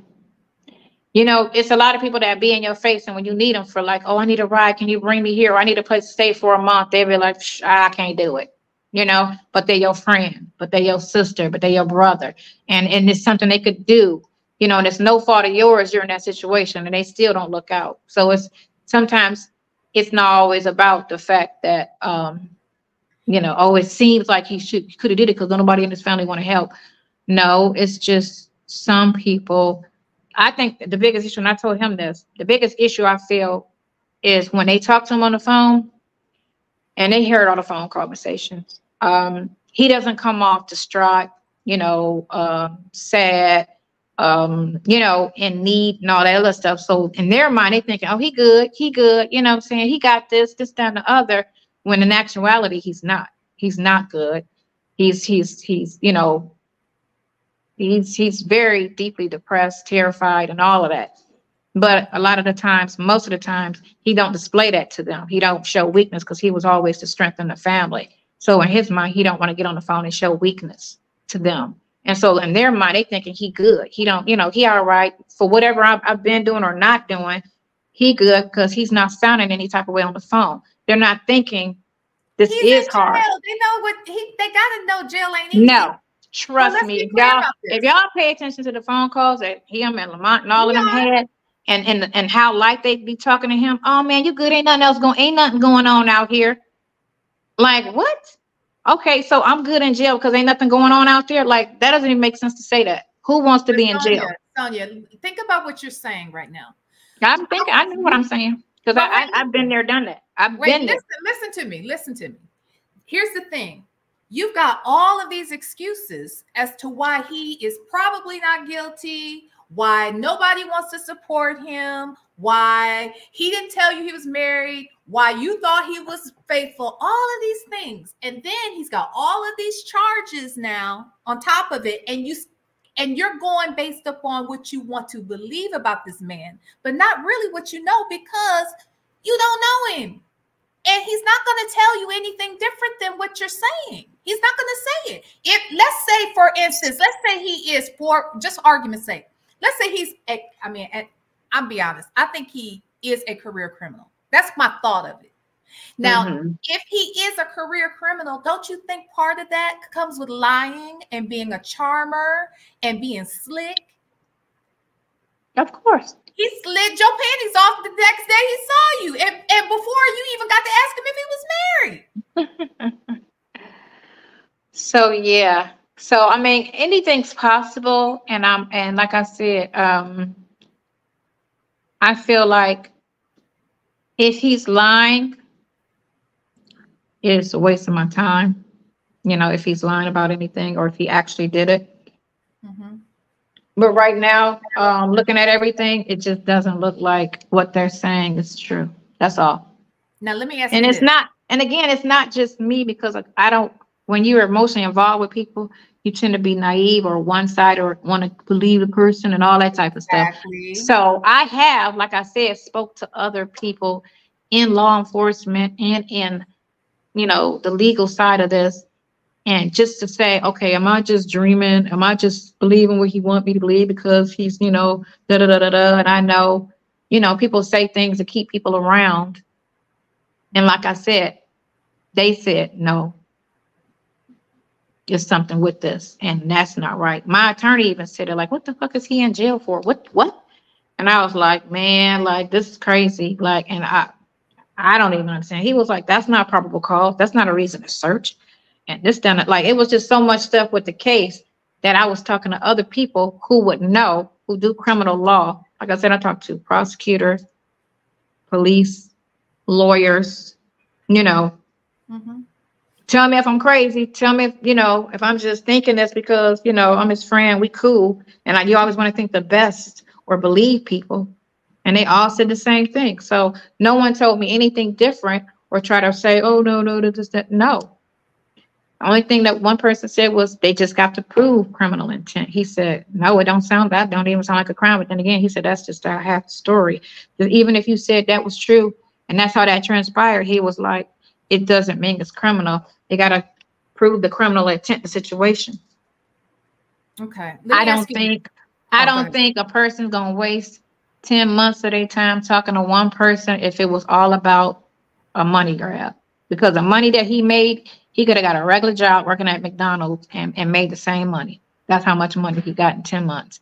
He could have had a regular job and made that same money. So I don't see how that would make sense. If I know I'm scamming to risk my freedom for money, I could have went and got a job and did. You're saying Ernesto only made the amount that this is somebody else. I'm saying the money that they're saying that they were trying to say, oh, it was a scam. I'm like, man, if it took me 10 months to get $8,000 or $6,000, I could have went and worked a job. Why would I just be around somebody, fake like I like them, sleep with them, get them a car, take their son places, do all of this stuff when I could have just had a regular job if this was a scam? Because why would I do all that? He want a regular job. He doesn't. He probably ain't had. I'm just saying. He could have did anything to make that money, then have to do all of that if it was a scam. That's what I'm saying. I don't. Again, that's just my opinion. I could be wrong. I could be wrong. Everybody want me to be wrong, and that's fine. Everybody got an opinion. They don't know any of the players, but what they're saying is true. But and you don't even know the main player. I know the main player more than y'all know all the players. No, I don't know, girl. Because y'all don't know him and y'all don't know them. So, but and like I said, and his kids and his friends, they all know him. Right. And they ain't there. You are. Hmm. Well, if you listen to the reasoning on why I ain't gonna say because I don't want to talk about them. But anyway, so whatever. I mean, after I say when we go to court, it'll show in court, and that's what I say. If it shows that he did that stuff, and you know they got. That's one of my questions coming up. How are you going to feel? Then he's going to deserve to go to jail. And that's just what it is. He got to suck it up and go, man up and take it. And you wasting my time with the lies, but I get it because you don't even want to go through the crap alone. Huh? What will be your lesson in it? Like how do I feel about the visual calls? They cool. What'd you say? No, that girl asked, how do I feel about the visual calls? I'm like, they cool. That's the question I'm about to get to in a second. But yeah, let me ask you this. Hell, you done made me lose my train of thought. You know, we all. No, I know. You can't be messing me up. Supposed to have your notes. I was saying it. I didn't even know. This is the thing with people. A lot of people, when they see somebody get accused, they automatically say, oh, they did it. And then their mind just sticks to that. And then when they throw out a pass, oh, he really did it because he got a pass. I got a pass. And I've been accused and took a plea on some shit that I didn't even do. But they, you know, this, that, and the other, and all this other stuff. So I know a lot of things from going through a lot of things. And I know that as bad as I was in my 20s, I would never do those things again. You know, but period. My question for you right now is, and I just remembered, if you are to find out that he's guilty, or you see the evidence in your face, what will be the lesson for you? What will be the lesson? Yeah. I mean, one thing I feel like right now, because I'm not doing anything, and I'm not really consumed with this as people are. I think people are way more consumed than I am, because again, I don't think about this situation unless I have to talk about it, which isn't even every day. Ooh, crap, that's stuff. Is it 10 o'clock? Crap. Almost, yeah. I won't keep you much longer. Real quick. Because I did want to ask you specifically. He's not going to be able to talk on this phone because it's on the same thing. No, that you can put him on speaker. Just put him closer. Is that him calling? That was him. I'm gonna just I should have. Y'all, we need to talk to Ernesto. I'm gonna ask about the jail calls. Thank you, a pimp. Thank you. And actually, yeah, I wanted to ask you, how did you feel when you learned? First of all, forget the voice, the video calls. How did you feel initially when the phone calls showed up on the internet? What now? When the phone. Oh. Is that him? What happened? No, I said, how did you feel when you noticed that those phone calls were on the internet? Oh, when they hit the internet. So half the stuff that we talk about, I forget as soon as we talk about it because I ain't got no memory. And a lot of that's just keep him like occupied mentally because he's just sitting there and he'd be like trying to find something to talk about. He'd be sitting there like, because we never really talked long on the phone. It was always, what's your day like? How's this? All right, click. That was it. It was never no long conversation. So once he went to jail, you sitting there like, okay, now you got to talk about something, So I only seen him a handful of times. Ain't too much to talk about because, what else he gonna talk about? We never had the type of situation where, it was just a breakfast call type scenario, right? Mm-hmm. So when they got out, I didn't think much of it because I didn't think, we don't talk about nothing. So I wasn't thinking, I still don't really think it's too much of it other than the encounter conversation. I don't think much of the conversations, Mm-hmm. I don't know why. He don't know why. Hold on. Mm-hmm. Thank you, everybody in the chat. Hi, everyone. Thank you for supporting. Please be kind. I don't know, just like he don't know why people are so like, why is it so interesting? Because again, it's not like, most 99% of the time that we talk, it's like boys. Like we don't be on there, boo boo and miss you and I can't wait to hold you. It's not that type of conversation. It's just how's Corey, what's going on, and whatever's happening in my life, which ain't too much because I don't do too much of anything. Nothing's going on in his life because he's in jail. So it's basically current events and whatever you can kind of like try to stir and talk. You weren't freaked out. You weren't nervous. You weren't upset or mad when you learned that they were out on the internet. That's what you're saying? So it is upsetting to have them out there, but if they listen to them and let it go, that would have been cool. It's the fact that you keep hearing people just ride it and just keep wanting to know. And you be sitting there like, why are you asking me something when you don't even know me? Regardless of the fact, it's one thing when one thing if I was the one that came out and brought, the situation now. So I brought it out. So now it's like, well, you put yourself out there, and it's like, no, I didn't. I had to eventually say something because the bloggers kept dragging and calling me all kind of hoes, and kept trying to interpret conversations to say, this is what they're talking about. Oh, this is who she's talking about. And I'm saying like, no, that's not. And no, that's not who I'm talking about. And it just kept with this whole narrative. And then so we were like, okay, so if the calls die down as far as the views, then it's going to just fade away. But I kept watching the numbers and the numbers and the numbers. And I was like, man, this ain't going nowhere. He was like, what? I'm like, man, 30,000, 40,000 views. Like, what the hell? I was like, why are these people still listening to this stuff? It's like not exciting. No one I know listens to the calls or even know about the stuff on the internet. My daughter, nobody.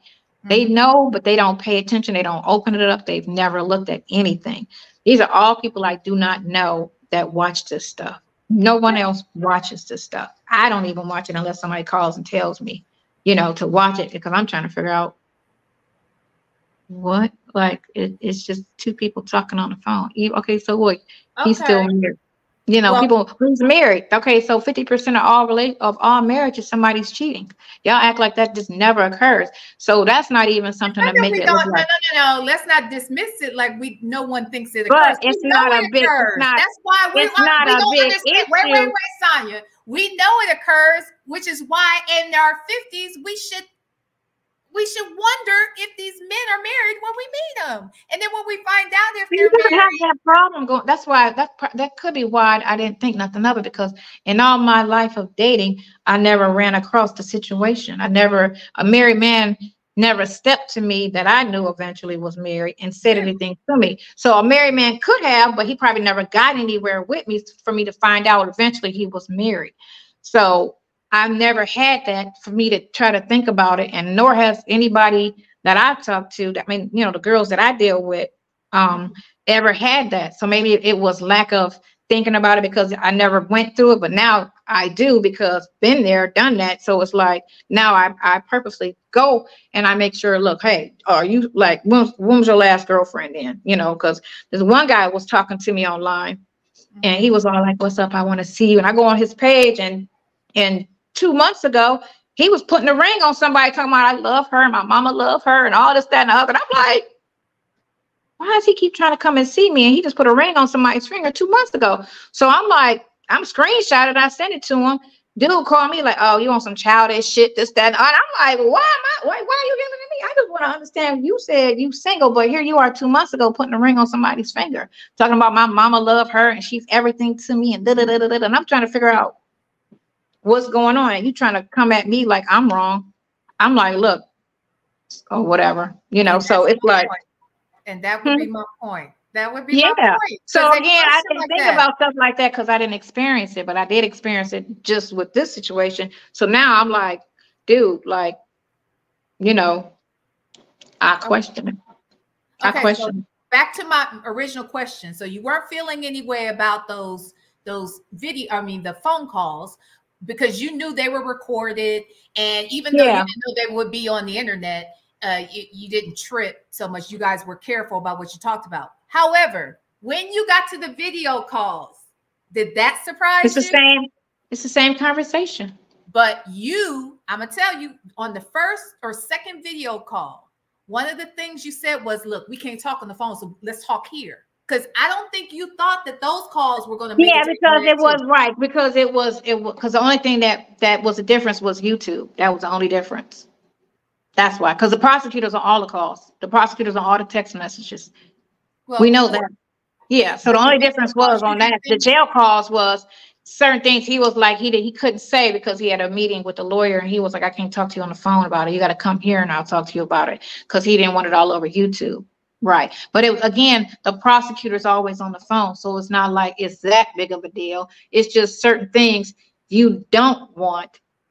Right. And you guys don't want on in the YouTuber. But again, it still wasn't no intimacy type of conversation. It was just a conversation that he just didn't want all over like YouTube. That's the thing. You don't want it all over, but at the same time, it's because I know it's not, I don't feel like the conversations are all that deep and this, that, and the other, where people run the way they run with it. And the way they just keep, every time something plays, a blogger want to go and do a whole tutorial on a phone call between two people they don't even freaking know. And it's just, that part is just what's crazy. It's one thing that they play them. Okay, you listen to it, it's whatever. But when they try to go, let's break it down and listen and see, she's talking about such and such, and then they put the headline and nothing matches. And I'll be like, what?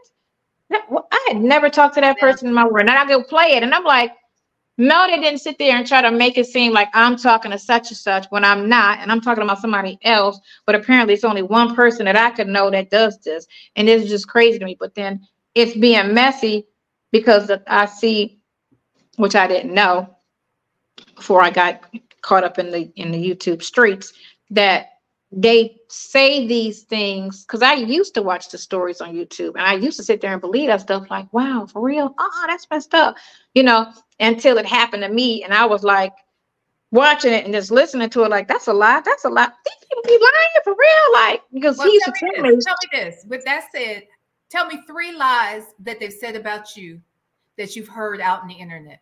Oh my God, you want me to remember?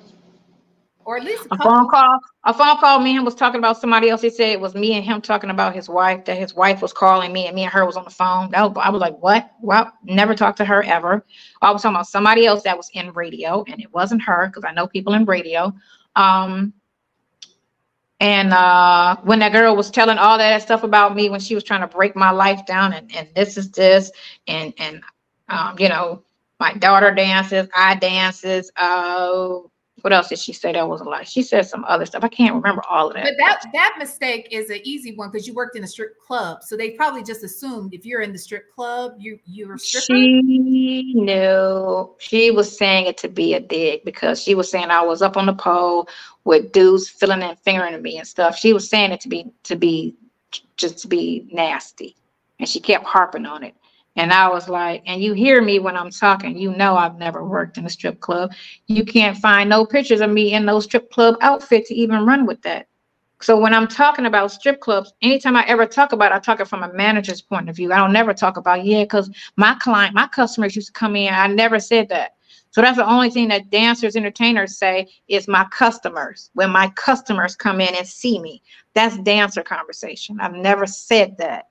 I've only talked about working in the aspects of an owner or when I used to manage. So it's not an easy thing to say type of scenario.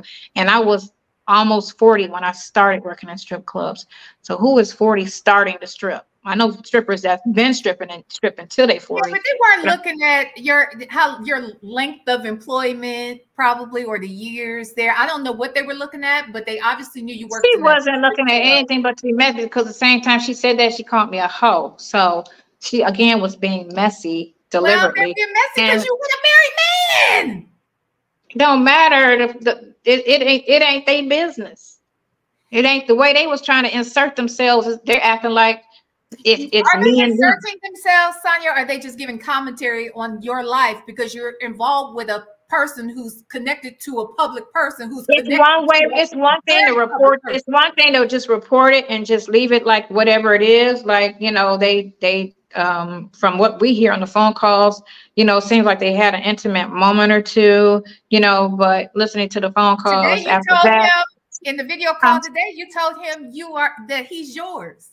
He's your man. Yeah, I didn't listen to that. But I did. But did you listen to it or you just read the heading? Because on the other one, when it says Sonya says she's YouTube famous, and I'm like, when did I say that? And so I actually watched it. I did say it, but they put it on the heading like that's all I talked about. You get me? So when they put it on the heading, you're thinking that's all I'm talking about is you're mine, and da da da da da. So I didn't listen to that video. You gotta draw the people in, girl.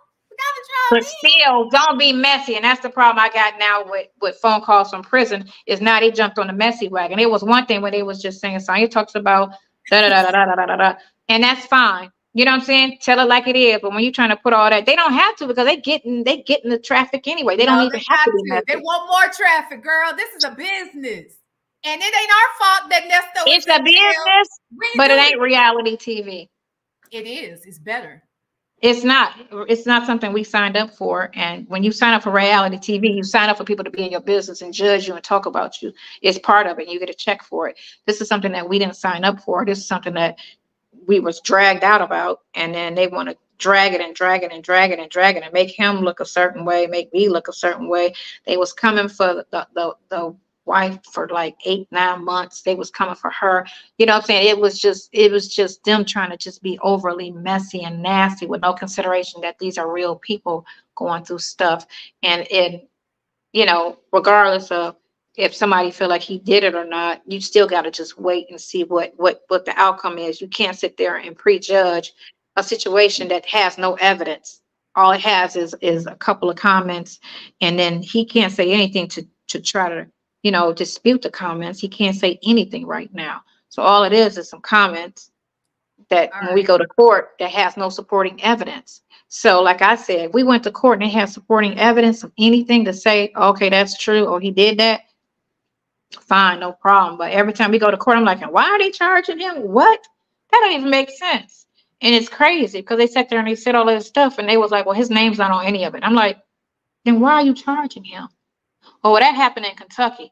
Then why are you charging him? And it wasn't even sent to him. It was sent to this company and not him. And what happened after? We don't know what happened.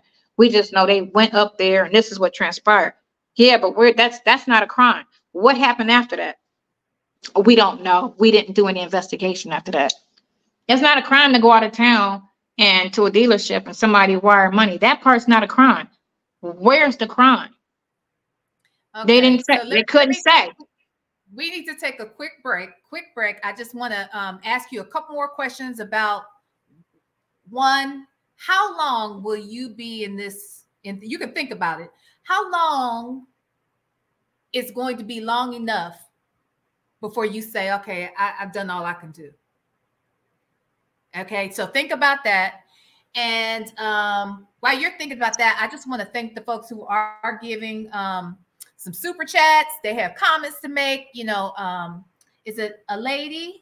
A lady 747 says cons run several cons at once, and she knows it. That's what. And look, I know it. I know that they will run proven guilty. Whatever to happen to that. Say that one more time. Innocent until proven guilty. Innocent until proven guilty. I do believe in innocent until proven guilty, but I also I can't tell. No. I also believe that there's too many. Look. That's fine. Wait, Sonya, hold on. Just because I'm not going to buy in completely that this man is innocent doesn't mean I think everybody who is charged with a crime is absolutely guilty. We know that that's not the case. But at the same time, this is a man. I just don't understand why a man who isn't rich himself, he's not like highly educated, he's not like highly powerful, he's not a huge community activist or a politician. Why pick on Ernesto? Why would all of these different entities, all of these people and the justice system point him out? And of course, yes, his connection to Steve Harvey by way of his wife. Sure, that's how we found out about it. And that's why we even care. But the truth is, they ain't going after none of them people that's around them. They're going after him. So at what point do you say to yourself, okay, I've done all I can do? Or what if they delay a trial for another couple of years? How long are you willing to wait to make this choice? That's my question. So with that said, while you're thinking on that, let me say a couple things to folks that are giving super chats. Thank you, the Tea Lounge. Tea Lounge asked this is kind of similar to my other question. Says, when did she need to be Dude's personal? Oh, okay. So when did you start sort of stepping in to help him as his advocate? Thank you, Tea Lounge. But wait, hold on. You can answer that when we come back. We're going to take a real super quick break. We'll be back in 30 seconds, y'all. If you would like to donate to the channel, you may do so obviously through Super Chat, but also PayPal and Cash App. And you can check me out right here.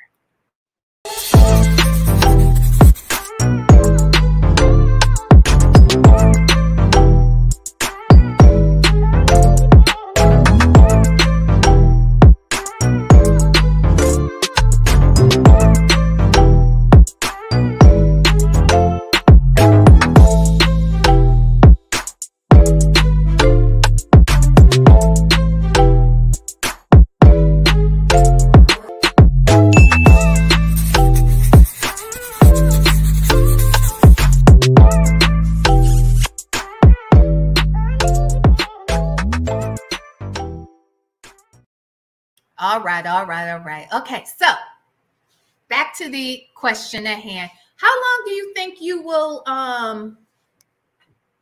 will ride with Oh Boy? As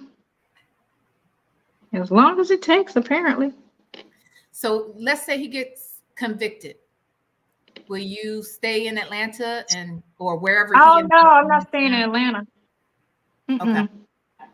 No.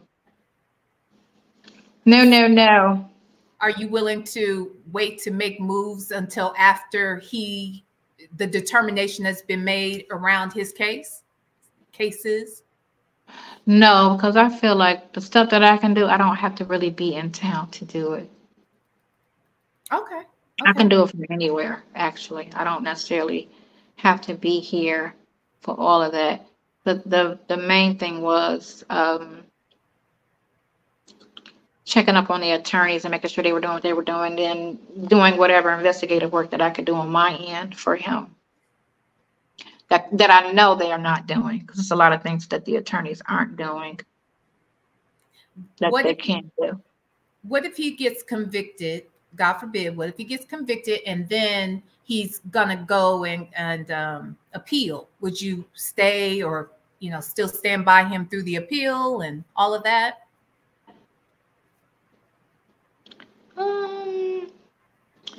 So if the evidence shows he did it,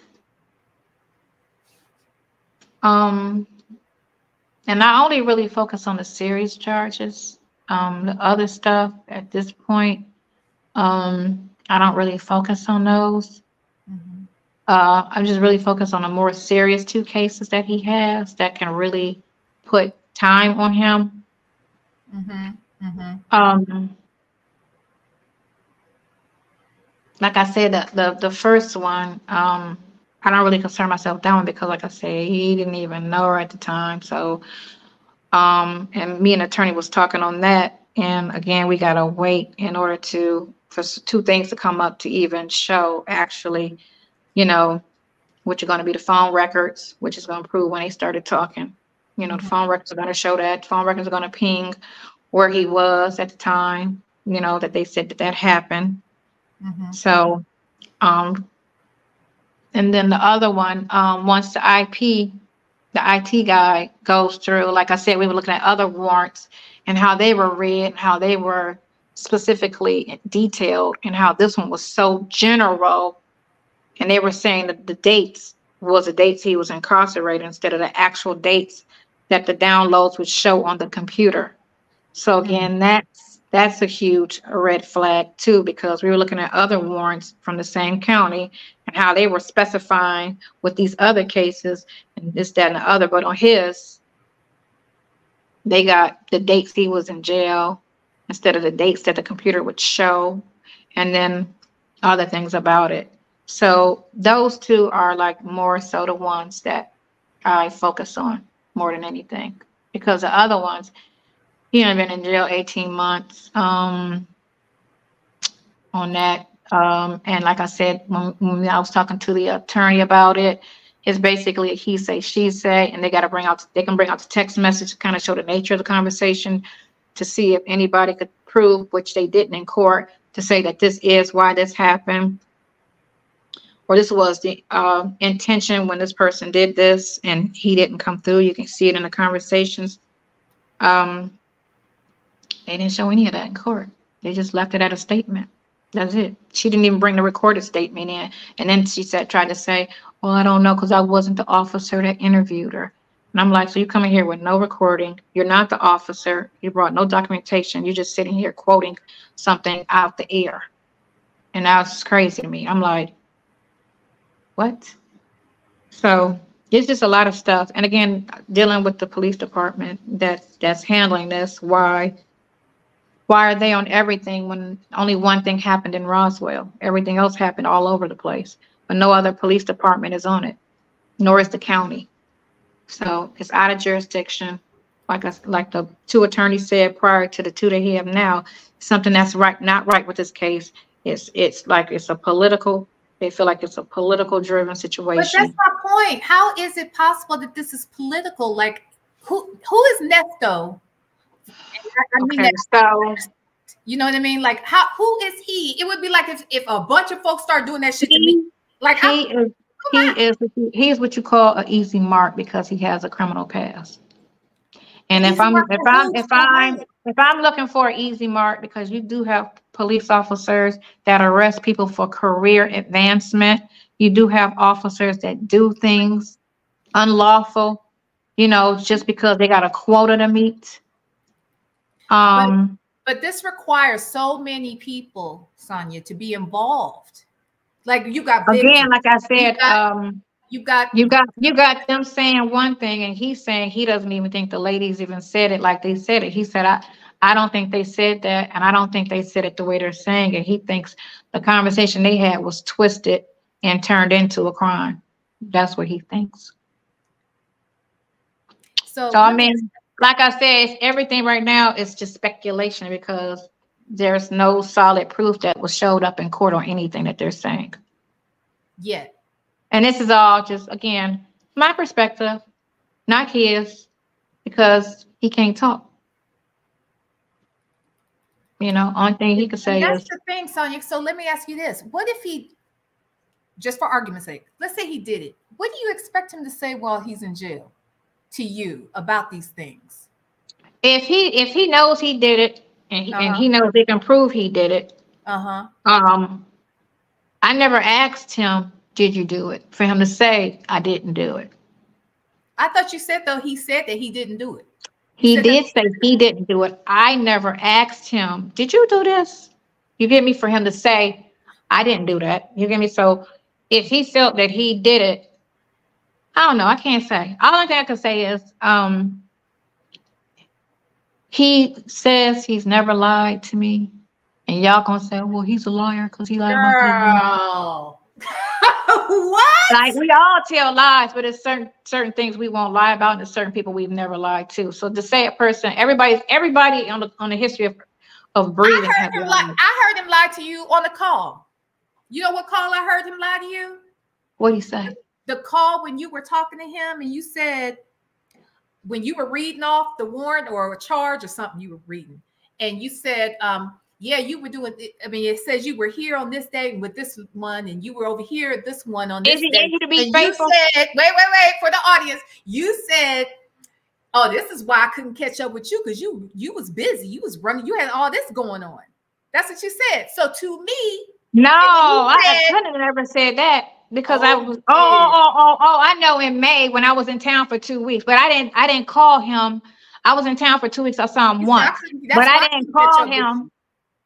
I didn't call him to come over and he said, or come around me. He couldn't do it.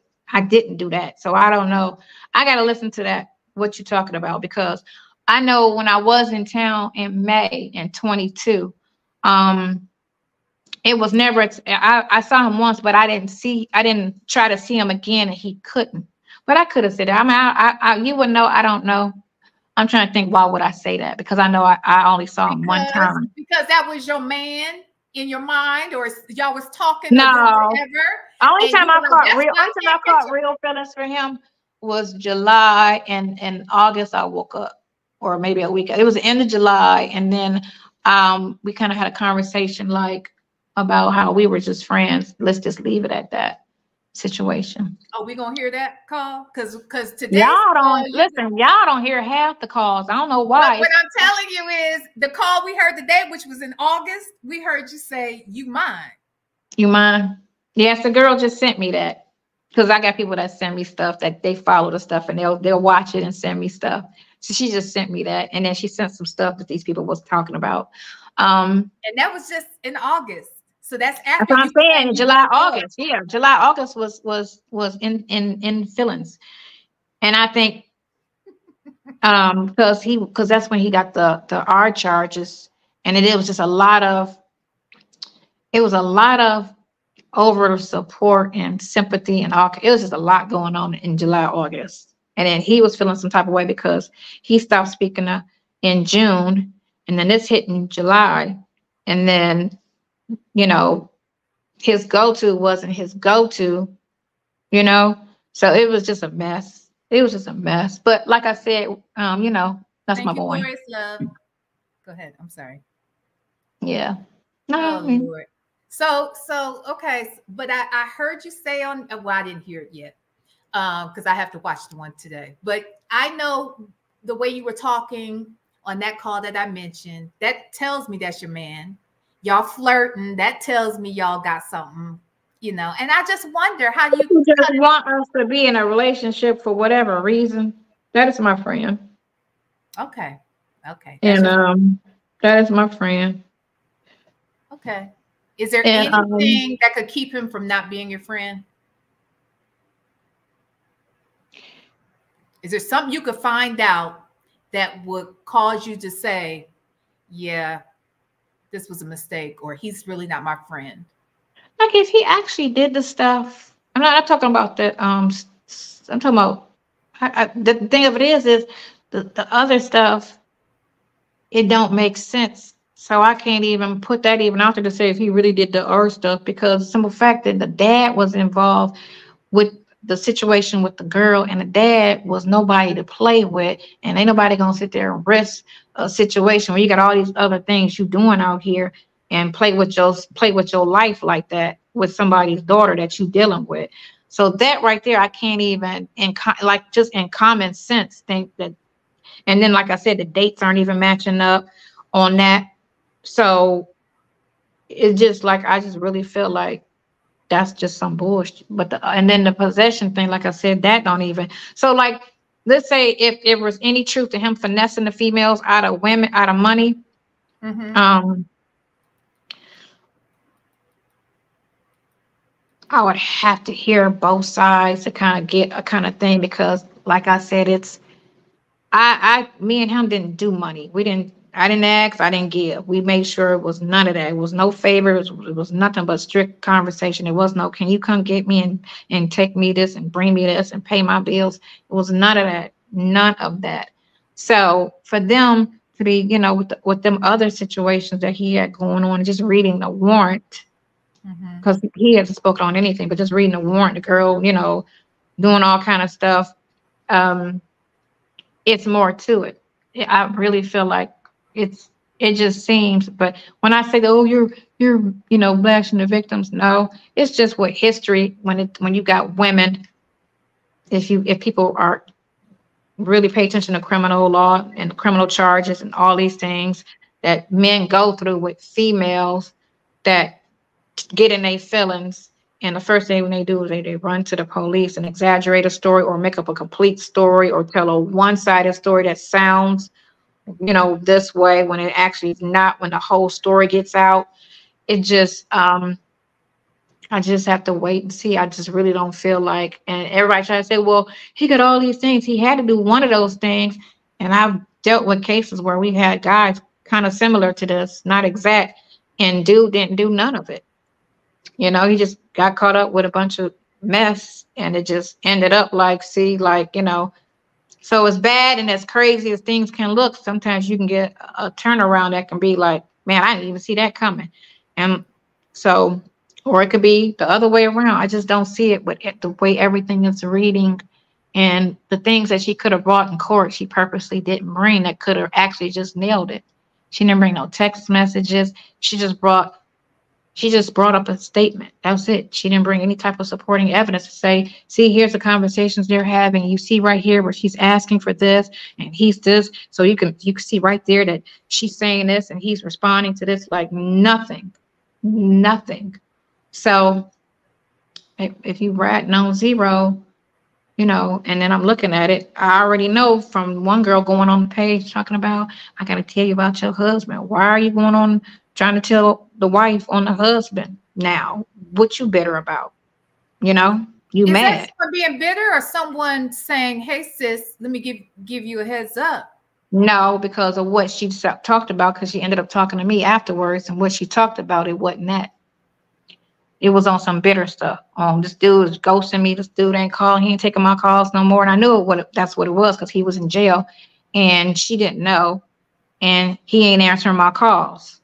So now let me go, since, oh, you want to play them games? All right, bet. Let me fix this for you. So let me go to the wife and say some things. Couple of quick questions. One, so Sonya didn't go on Ernesto's social media and see his wife all over the social media. So when you guys were talking, after he told me he was married, I did. Sure did see it. And the other thing says you inserted yourself not thinking about the wife. Did you ever ask me? He asked me to help him. He asked me to do the legal side of it, because he knew that everybody in his camp wasn't really familiar with this type of stuff and didn't know what to look for. And this was that was the real you in, Sonya. This was in September, because I talked to him in August. So the first couple of weeks, he was cool at first. And then we got to talking, and I was like, well, had your lawyer come to see you? And he was like, no. And I was like, why hasn't your lawyer come to see you? He was like, I don't know. And then it just wasn't, the lawyer just wasn't doing anything. And nobody was calling and checking the lawyers to say, you need to be doing this, you need to do it. None of that. It was just nothing. no communication with the attorneys. And I was like, man, listen, you can't. I was in the hospital, and everybody that, with the exception of 2 nurses and 1 doctor, everybody else on that staff need to be fired. I said, people be taking jobs they have no business doing. And it's crazy. You would say this person's a lawyer and he gonna do what he's supposed to. People don't do what they're supposed to. They'll take your money like he's going through now with the one lawyer that took his money and did nothing. Still hasn't done anything since June on his cases that could, and it's things that can be done because of the time frame. He's done nothing. So I know that, and I know that from working with lawyers. They take the money and they be like, oh, I ain't here. And, you know, I don't want you to call, and they don't do the work. So I know you got lawyers that'll take the money and sell themselves and not do anything. And my whole point to him was, what are your people doing? Are they there for you? Are they doing everything in the capacity? And he was like, no, this is not them, you know, or they don't have the time. He was just telling me whatever the scenarios was people. And I was just like, well, let me know. You know, because he looked out for me when I was in the hospital. But let's go back to that real quick. He looked out for you when you were in the hospital. He texted you. You couldn't talk. He was texting you.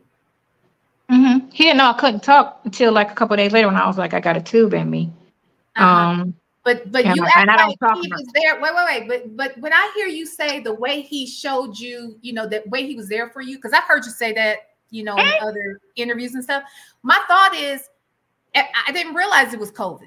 In my mind, that means he's coming to the hospital. He's sitting with you. He's spending time with you. He's, you know, helping you with your meals, or, you know, just helping you. I only seen him a couple of times. And I understand. Wait. I understand he couldn't do that because it was COVID, which makes it even worse, which means now you couldn't even talk to him on the phone because you had the tube. You were texting. So how was this nigga really doing anything for you?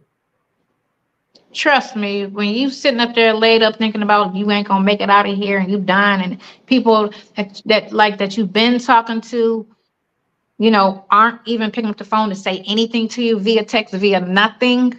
And then this person you just met who don't owe you anything. And you know, we had already had a conversation before I even got sick. We just gonna be cool at a distance. Don't ask me for shit. I'm not gonna ask you for shit. So he knew it wasn't not like a come up. Like after I get through this, you know, he already knew you ain't ever getting anything and I don't ever want anything from you. So all that was established before I got sick.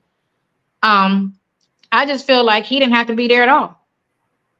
What was the point in calling and asking every day, are you okay with the doctor saying? Some men are patient as a motherfucker. Even when I got out, he never asked me for anything. When I got out, there was no time. It wasn't a lot of time in between. You were on the move and you're back and forth, and he got other women. He got C2 child. He got a lot going on. Wait, let me ask you this too. Let me read these super chats real quick. Fedora wants to know, do you have access to any evidence that's been presented? Sounds to me like you're saying there no evidence. They don't have any. And it's another person that's working on it and trying to get stuff. And again, nothing's coming up on that end. He keeps calling. I got Okay. Yeah. I'll let you go. You got to go right now. Is that him? Uh-oh. Did I lose her? Oh, that must be him calling. I'm going to take her down, put her in the back. Anyway, well, y'all, thank y'all for hanging in here with me. Hi, Toya. Thank you, Toya Abstract.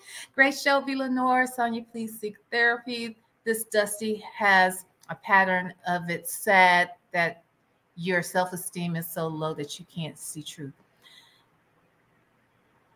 I'll be honest. I know that people have a lot of negative opinions about Sonya. I feel like, I don't know her, but I feel like in this case, I mean, she's possibly a victim as well.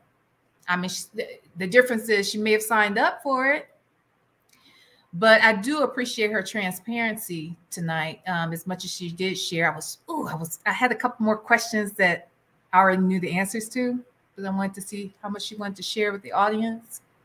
But to all of you, thank you. I appreciate she spent 2.5 hours with us. Ernesto was calling her before, and she was gonna have him, you know, come on. He can't really talk, but I was curious to hear what he'd be willing to share about his experience so far. That would have been interesting. But anywho, thank you all for kicking it with me. Oh, also, there's some folks that sent cash apps. Thank you so much to those of you that sent a cash app. African Beauty. Her daughter. Thank you. It's a couple. Yo Plane. Thank you. Thank you for the cash apps. Thank you for the super chats. Thank you to everybody in the chat. Also, if you have any show ideas for me, or some ideas in general, what you want to see happen on this channel, please feel free to contact me here.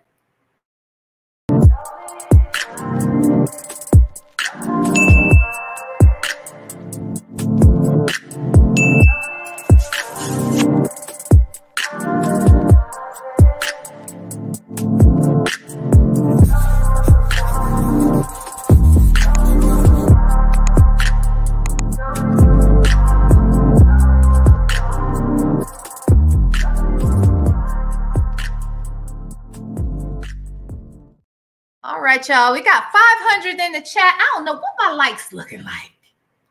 Tell me what my likes looking like, y'all. Can I get them likes looking less disrespectful? How about that? So if you could put those likes, hit the like button on your way out. I want to thank everybody who came out tonight to support. And wow, I wonder. Oh, look, I don't know Sonya at all, right? I talked to her yesterday. I've seen her in interviews. I really think she means well with this situation. I think she's trying to sort through it, but then again, you never know somebody's walk. You don't know what their family life is like, or just hearing about the shooting alone, that was traumatizing just to hear about. I can't imagine having lived through it.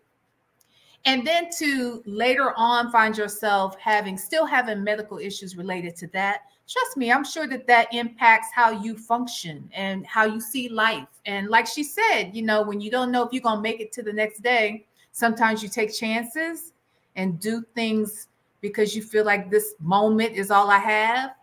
I'm not saying that's right.